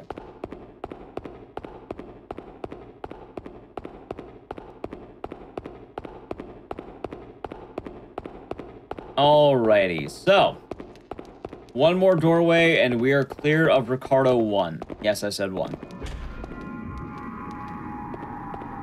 Alright, we're good. Door is now unlocked and we're entering another RNG portion of the run. Funny enough, I bought a strategy guide for this game. Like, you know, the Prima Games stuff? Brady Games, Prima Games, back in the day, the good stuff. I bought one of those. And because I always wondered, how do some of these sections work? So, the forest is hell. That's what it is. It's a terrible section of the game. I don't know why they made it this way. All the paths are RNG. Except they're not. Path number 1 is seeded. So right here, it's always going to be the same. Path number 2, RNG. Depending on where you go, RNG. Certain set pieces are not RNG. Everything else is RNG. I don't know why it's so RNG laden. I'm pretty sure it's going to lead me back to where I was. Yep, okay. Currently, I'm not having great RNG. Luckily, though, you actually won't get chased here. However, the upside is the ending is always the same. Which I'm pretty sure I'm gambling and losing here right now. Maybe? Yep, gamble and loss. Okay, I entered one of the worst forest paths. By the way, you can gamble and lose on the first forest section. It is RNG, not RNG. RNG, not RNG. We could check the up path, but it's almost never the up path. But no, it's never the up path. We're not taking the up path. So we're actually gonna go this way. Huey's actually right down there, and you can save him. Saving Huey will raise your dog level, which is actually nice if you want to train Huey and love Huey. For the speedrun, that's bad. Why? It spawns Ricardo. Also, we don't need him. Alright, we got the ending. This is always the ending. Okay, we're done with the forest. If I went right, I would have had it immediately, but this still isn't a good path. We are on the final 2 chapters of the game. We're actually getting pretty close to the end. Alright, Forest is now done, and we are now hitting the tower. The tower is quick, but it is pretty difficult. Okay, so Huey's our friend, so we're gonna have Huey help us. He's breaking us out of jail. It was all those good boys. That's how you get free. See, if the Pirates of the Caribbean guys said good boy, then maybe they would have been let out of jail. Alrighty, so, lore-wise, what's going on here? Ricardo is now invisible. Except he's not invisible because Huey can see him, so Huey's gonna attack him. I bet you're wondering, how did Ricardo master the power of invisibility? So, he's not invisible, he's only invisible to Fiona. How so? Well, you must understand, Ricardo simply put don't see Ricardo juice in Fiona's eyes. It works every time. I mean, what better way to make someone not see Ricardo than by putting don't see Ricardo juice directly into their eyeballs, right? Anyway, the tower climb, and this is so awesome. Like, for those of you who have played this game casually, you're going to hate me a lot right now. Also, no, you're not going to see that. So we're going to spawn Ricardo. Oh no, I better run away. I'm going to run away, I'm quite scared. We're going to run back down the tower. Okay, Ricardo's gone.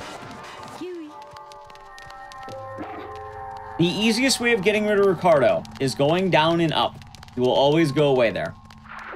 He instantly goes away and will last long enough for you to do what you need to do before the next time. I do want Huey following me, which he did. That was actually really good. Good job, Mr. Huey.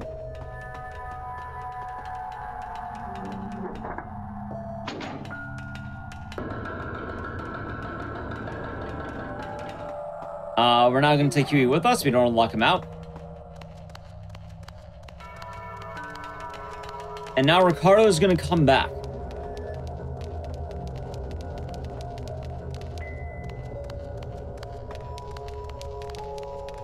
So, he's going to drop a barrel on me.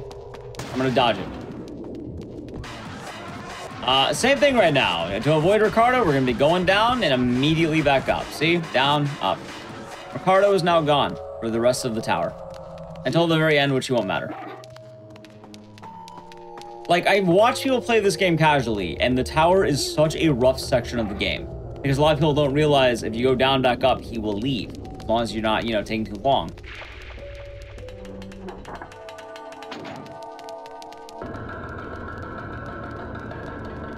Which, I mean, convenient for us, but not so convenient for people doing this game casually.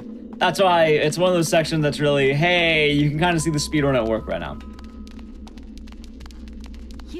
As well, he has his ultimate line of defense, a bunch of luminescence.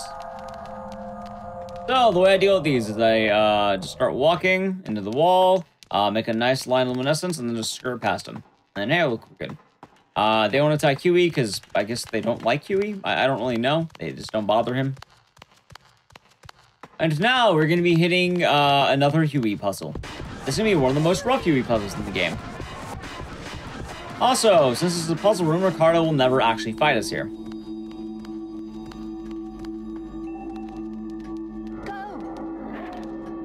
Okay. So the idea behind this is that it just... Huey, you go to one, Huey goes to the next. Now, the problem is Huey doesn't always stay put. So what I want to do is I'm going to tell Huey to stay here as well. That command normally will make Huey more obedient for one moment. I have no idea why that works.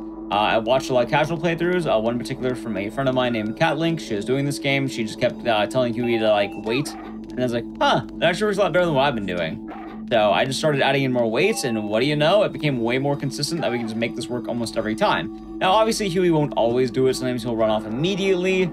Sometimes he will not even be on the platform. But if you do it this way, it usually kind of works. But also, I think Huey's really obedient right now. I think the dog level really went up from the little bit of chase. Okay, and now it is time for a boss fight.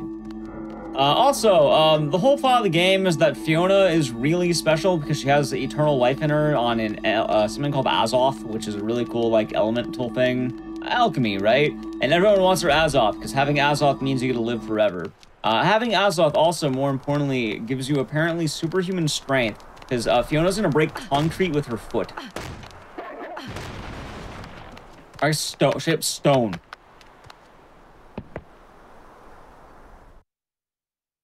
Anyway, there's a couple of cutscenes that if you want to learn more about it, you can check me out on Twitch, on my own Twitch channel. I can tell you more about those cutscenes there, not here. And time for a boss fight. I'm going to tell Huey to go right here. This boss fight has the potential to be one of the quickest in the game. I need Huey to... Oh, wait. There we go. I need Huey to make sure he goes there. As well, I opened the hole right here for a reason. Oh. All right, good fight. All right, Huey killed him. And then he falls off and dies. All right, he doesn't die immediately, though. Something happens to him. We're not going to watch it here.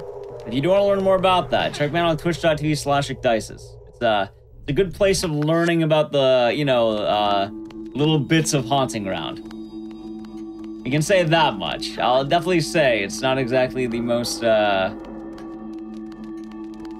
friendly for a GDQ show. Let's put it that way. So, we're now going to be running down to the bottom. Luckily, we're right at the end of the game. We're making good time, and the end game goes by super fast. It's kind of funny, because most of the game actually takes place in the early game. It's like, Ecdycis is long, Danielle is long. Once you kind of get to Ricardo, it starts picking up, and you'll see immediately why.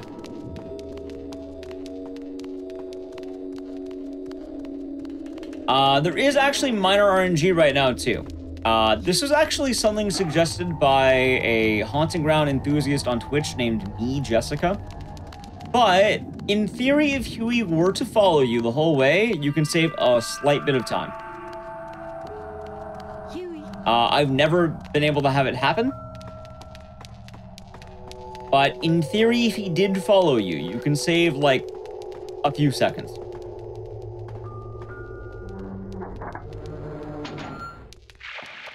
The problem is that he almost never, like, he never goes fast enough to make it worth it. But in theory, you could do it. We're actually having a lot of tricks right at the end of the game. And it's really weird that this game's so, like, endgame heavy. And you might be wondering, what kind of tricks could a game like Haunting Ground have? Especially, you know, at the end of the game here. And it's going to really trivialize all of it. Oh, so there's Ricardo. He's chilling. That was me this morning, actually. I was just, you know, dying in my bed. I should also mention, over the weekend, I had to go to the emergency room. I'm fine now, but that was me over the weekend. Dying on the ground. Well, not on the ground, but in a hospital. So, you know how it goes. Alrighty, we are now entering the final building. You don't need Huey, because Huey will spawn back with us, luckily, at some point. So, what's going to happen here is you get introduced to the final stalker. His name is Lorenzo. And normally Lorenzo has a lot going on with him. Now, we're not going to do that. Here's what's going to happen. Lorenzo's not going to spawn in. I'm pretty sure he spawns like right past this door or something. Or it's either that or one of the other doors around here. We're going to grab the candle. The candle is quite important. But this is actually a huge glitch. So Haunting Ground as a game recognizes all enemies as equals. Meaning, this little orb, the blue ball, that's an enemy. That is a stalker. So the upcoming trigger requires an enemy to currently be pursuing you. That luminescence counts as an enemy. So what I'm going to do is I'm going to stand right here. And what ends up happening is this.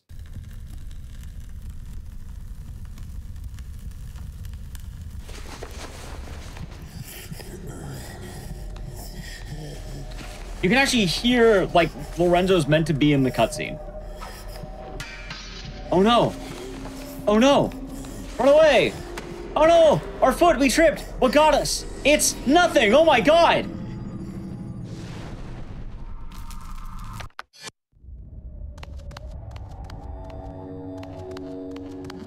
And then after that, you're meant to get, like, the Phase 2 cutscene where he's stronger and, like, more angry. But, wait. Fiona, are you okay? What's going on? What's that shuffling behind you? What could it be? Fiona. Oh my god! It's an empty hallway. Oh my god. Fiona. And that empty hallway is coming aggressively at you. Alright, he never spawns. He never came into the game, so he never spawns.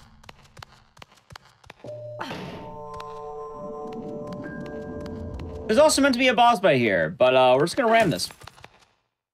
Ramming this activates the machine, and it brings back Huey.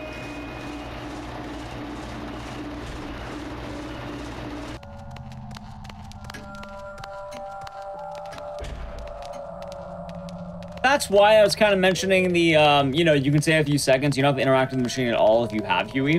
But that also relies on Huey following you the whole way. To this day, I've never had a run where Huey follows me enough to where it's faster. But, I mean, in theory, if you were able to land it, it could work. But it's not something you should bank on. Alright, so final puzzle of the game. This is going to be a Huey puzzle. We're just going to be going right here to this. We're going to investigate it. Oh my god, what's that symbol? Huey is going to look at it, and he's going to begin tracking. Funny enough, I already know where it is, but I need Huey to tell me where it is, because I can't get the item unless Huey digs it out. Luckily, though, it is always going to be in the same spot. Which is right over here. The tunnels can get kind of confusing once you kind of learn the lay of the land. It works pretty well. And then once we go right here, Huey is going to find the item for us. Now we're officially on the final boss. Once you turn in the staff.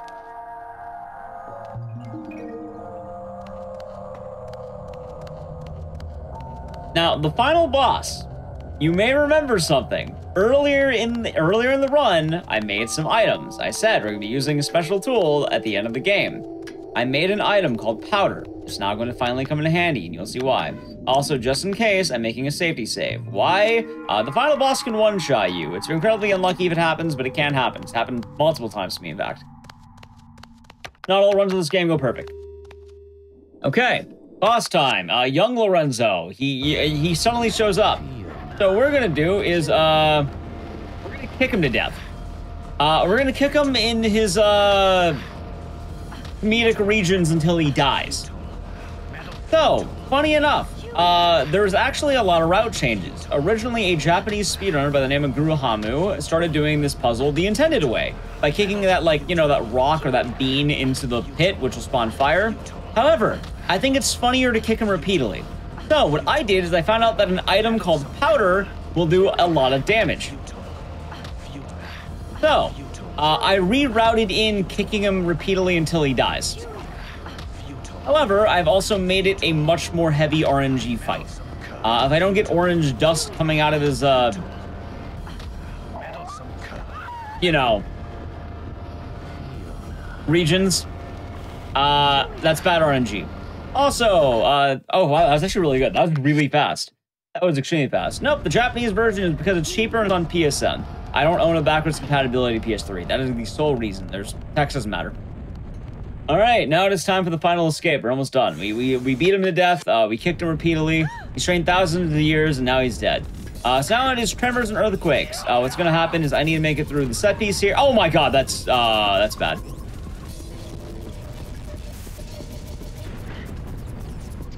Okay, I gotta play really safe. Uh-oh. Luckily I made the save for the fight. That was a lot of tripping. I might be dead. Hold on. I got to mash like crazy right now. This is a mashing puzzle, by the way. If you ever wonder, you're struggling in a game, Capcom game, mash. Oh, I'm getting really... Alright, luckily he's, like, slow right now, but this is really unlucky. Oh, right! Okay, that makes a lot of sense. Alright, we're done with the puzzle. We did it. Oh, so you ever seen that movie Man on Fire? Anyway, he dies, and, GG. So, I bet you're wondering. What was the problem? Why did I keep tripping? Remember how I mentioned my vibration in the DualShock broke? One of my major cues is gone. I need to buy a new controller ASAP before I run this game again. Anyway, yeah, that is Haunting Ground. That is a GG. You can watch her ending here. Fiona gets her escape, and that was actually really good. You know, it went a little bit rough in the mid-game with Daniela, but I kind of expected that. I guess I can go back down to the 110 estimate with Haunting Ground. I kind of know what I'm doing now. It all works out. I was really expecting under 110, but I wasn't sure how good it can be. Like, getting in really good times in this game, everything goes right, but this is definitely one of those no reset runs where not everything goes right. Anyway, I'm going to take the ending of Haunting Ground to take a moment to say I hope you all enjoyed this run of Haunting Ground. As a runner, I have been Ecdycis. I do a lot of horror games on my own Twitch channel, and lately I've been going through a challenge where I've been running through every single horror game I have ever done. As you know, I put a lot of work into setting up the Speedruns From the Crypt shows. A lot of that comes because of my breadth of knowledge with horror games. Currently, I have done about 218 hours of unique horror game streams in the past month, and I've beaten over 130 games because I've been trying to run through every single game I've done. I think it's like up to about 165 at this point. Hopefully more as we go. Oh, so yeah, I guess I can buy myself a new PS3 controller. Can you play this game with the PS4 controller? I don't actually know. Maybe. I should probably just buy a new PS3 controller. I need it anyway for House of the Dead. So, it all worked out. And look, Fiona escapes. But more importantly, better than Fiona escaping, there he is! Ecdycis now inherits the castle. You see? Now he owns the castle, everyone. And he gets to do gardening for the rest of his life. But you know what? He loves gardening. Good for him. Also, it's a Clock Tower reference. It's a peaceful life. Anyway, we can't see the IGT. However, IGT doesn't actually matter because it counts final cutscene and it's also inaccurate. We can see it anyway. We probably got a 107, 106. Okay, we got 106. Realistically, I got whatever the times on the screen looks like, 105.16. That wasn't a bad run. For a GDQ Hotfix thing, I'm very glad for that. Anyway, yeah, once again, I have been Ecdycis, and I hope you all enjoyed that. Anyway, now, everyone, I hope you all enjoyed this episode of Speedruns From the Crypt. I wanted to have a, you know, a birthday episode to essentially just say, hey, just thank you for being here for a lot of the Crypt episodes, and I wanted to celebrate this with you.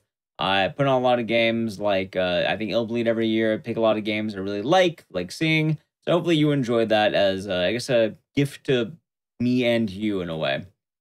We will be back in about 2 weeks with more Speedruns From the Crypt as well. Tomorrow we are going to be having, I believe it is going to be The First Step, followed by As Seen on TV, starting at 7 p.m. EST. As well, if you did miss it, AGDQ 2024 will be live in person. It got announced, I think, literally today, from January 14th to the 21st in Pittsburgh, Pennsylvania. You can use !AGDQ in Twitch chat for more information, or if you're on YouTube, come over to the Twitch chat and do that. Anyway, thank you all for watching. We're going to go find someone to raid, and hope you have a wonderful rest of the day and or night, and thank you for watching.